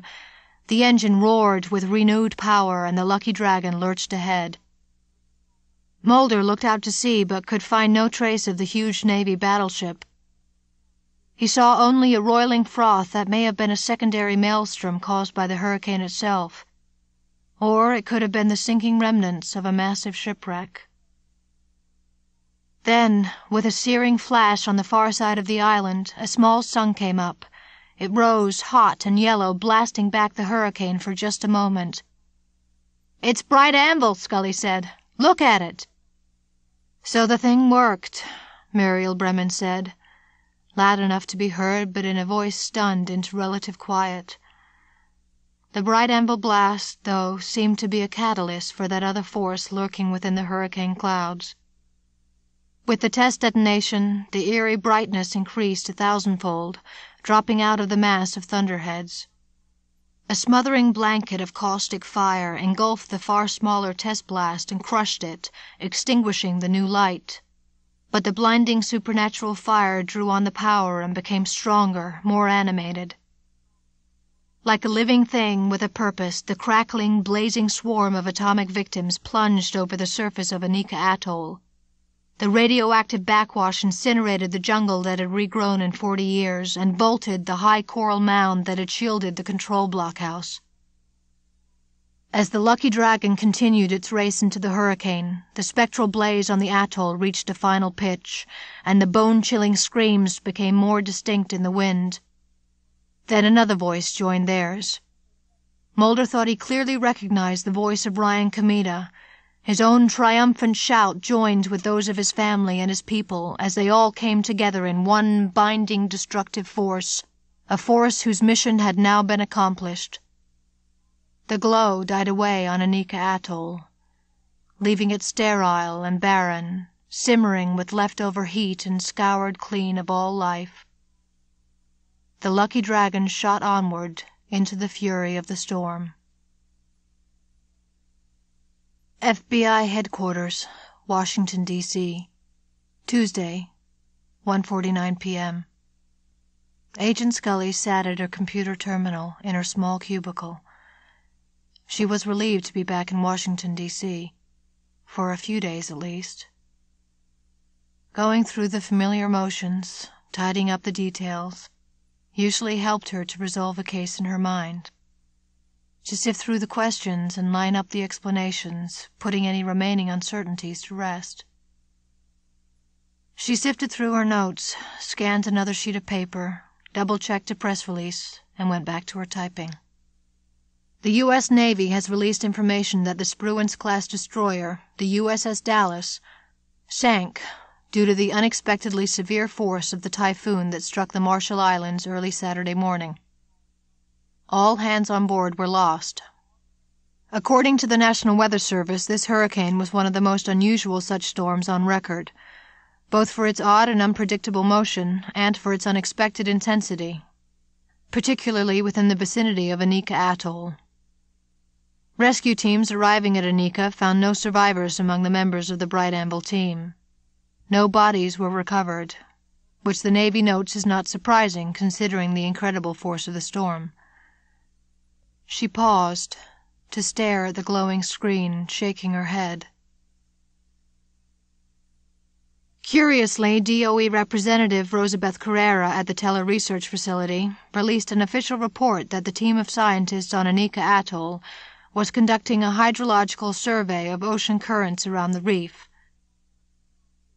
From my personal knowledge of these events, however, it is clear that the statement is blatantly false. I recommend that little credence be given to such explanations. I suspect more accurate details are available in certain classified files. After another long sip of coffee, Scully reread what she had written. She surprised herself with her open skepticism over the official story. That wasn't what the Oversight Committee wanted to hear. But Scully knew about Bright Anvil and the test, no matter who wanted to cover it up. She could not report otherwise in her write-up. Scully sifted through her notes again and continued with her report. Assistant Director Skinner held open the door of his office. "Come in, Agent Mulder," he said. "Thank you, sir," Mulder said and entered the room. Framed portraits of the President and the Attorney General hung on the wall, staring down at him. This place held unpleasant memories for him. Mulder had been called on the carpet many times before for insisting on explanations the Bureau didn't want to hear. Skinner had often found himself in an uncomfortable middle position between a persistent Mulder and the shadowy string-pullers who refused to be identified. "You didn't get much of a tan in your travels, Agent Mulder.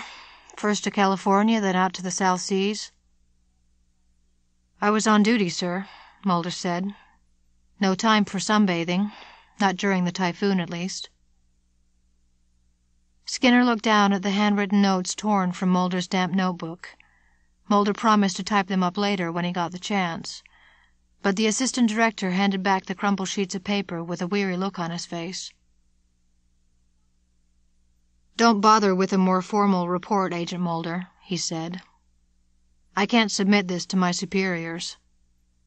"Then I'll write it up for my own use," Mulder answered, "and I'll place it in an X-file." "That's your choice, of course," Skinner said. "You realize you have no corroborating evidence for any of these explanations. Neither the Navy nor the tele-research facility accepts your scenario. As usual, you have handed me a report filled with wild speculation that is proof of nothing except your ability to concoct supernatural explanations for events that have rational causes." "Maybe there aren't always rational causes," Mulder said. "Agent Scully usually manages to come up with them."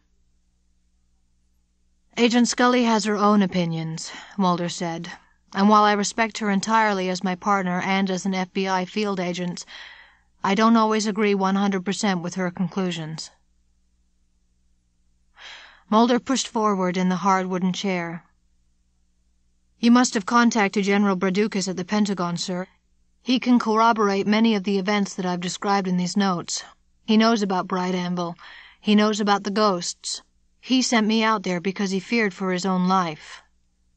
Skinner fixed Mulder with a sharp gaze. "General Braducas has been reassigned," he said. "He can no longer be reached for comment through the Pentagon, and his current whereabouts are classified. I believe he's participating in a new experimental test program." "How convenient," Mulder said. "And about this entire secret nuclear test, this Bright Anvil you keep mentioning, I don't want to see anything about it in your official report, not even in your X-file. Above-ground nuclear weapons tests have been banned by treaty since 1963. "I know that, and you know that," Mulder agreed. "But nobody seems to have told the Bright Anvil team." Skinner shrugged. "You're the only one who doesn't accept the official explanation, Agent Mulder." Mulder reached over to retrieve his handwritten notes, knowing they would do no good if he left them there in Skinner's office. "I guess that's always been my problem," he said, and then left to go find Scully, ready for their next case.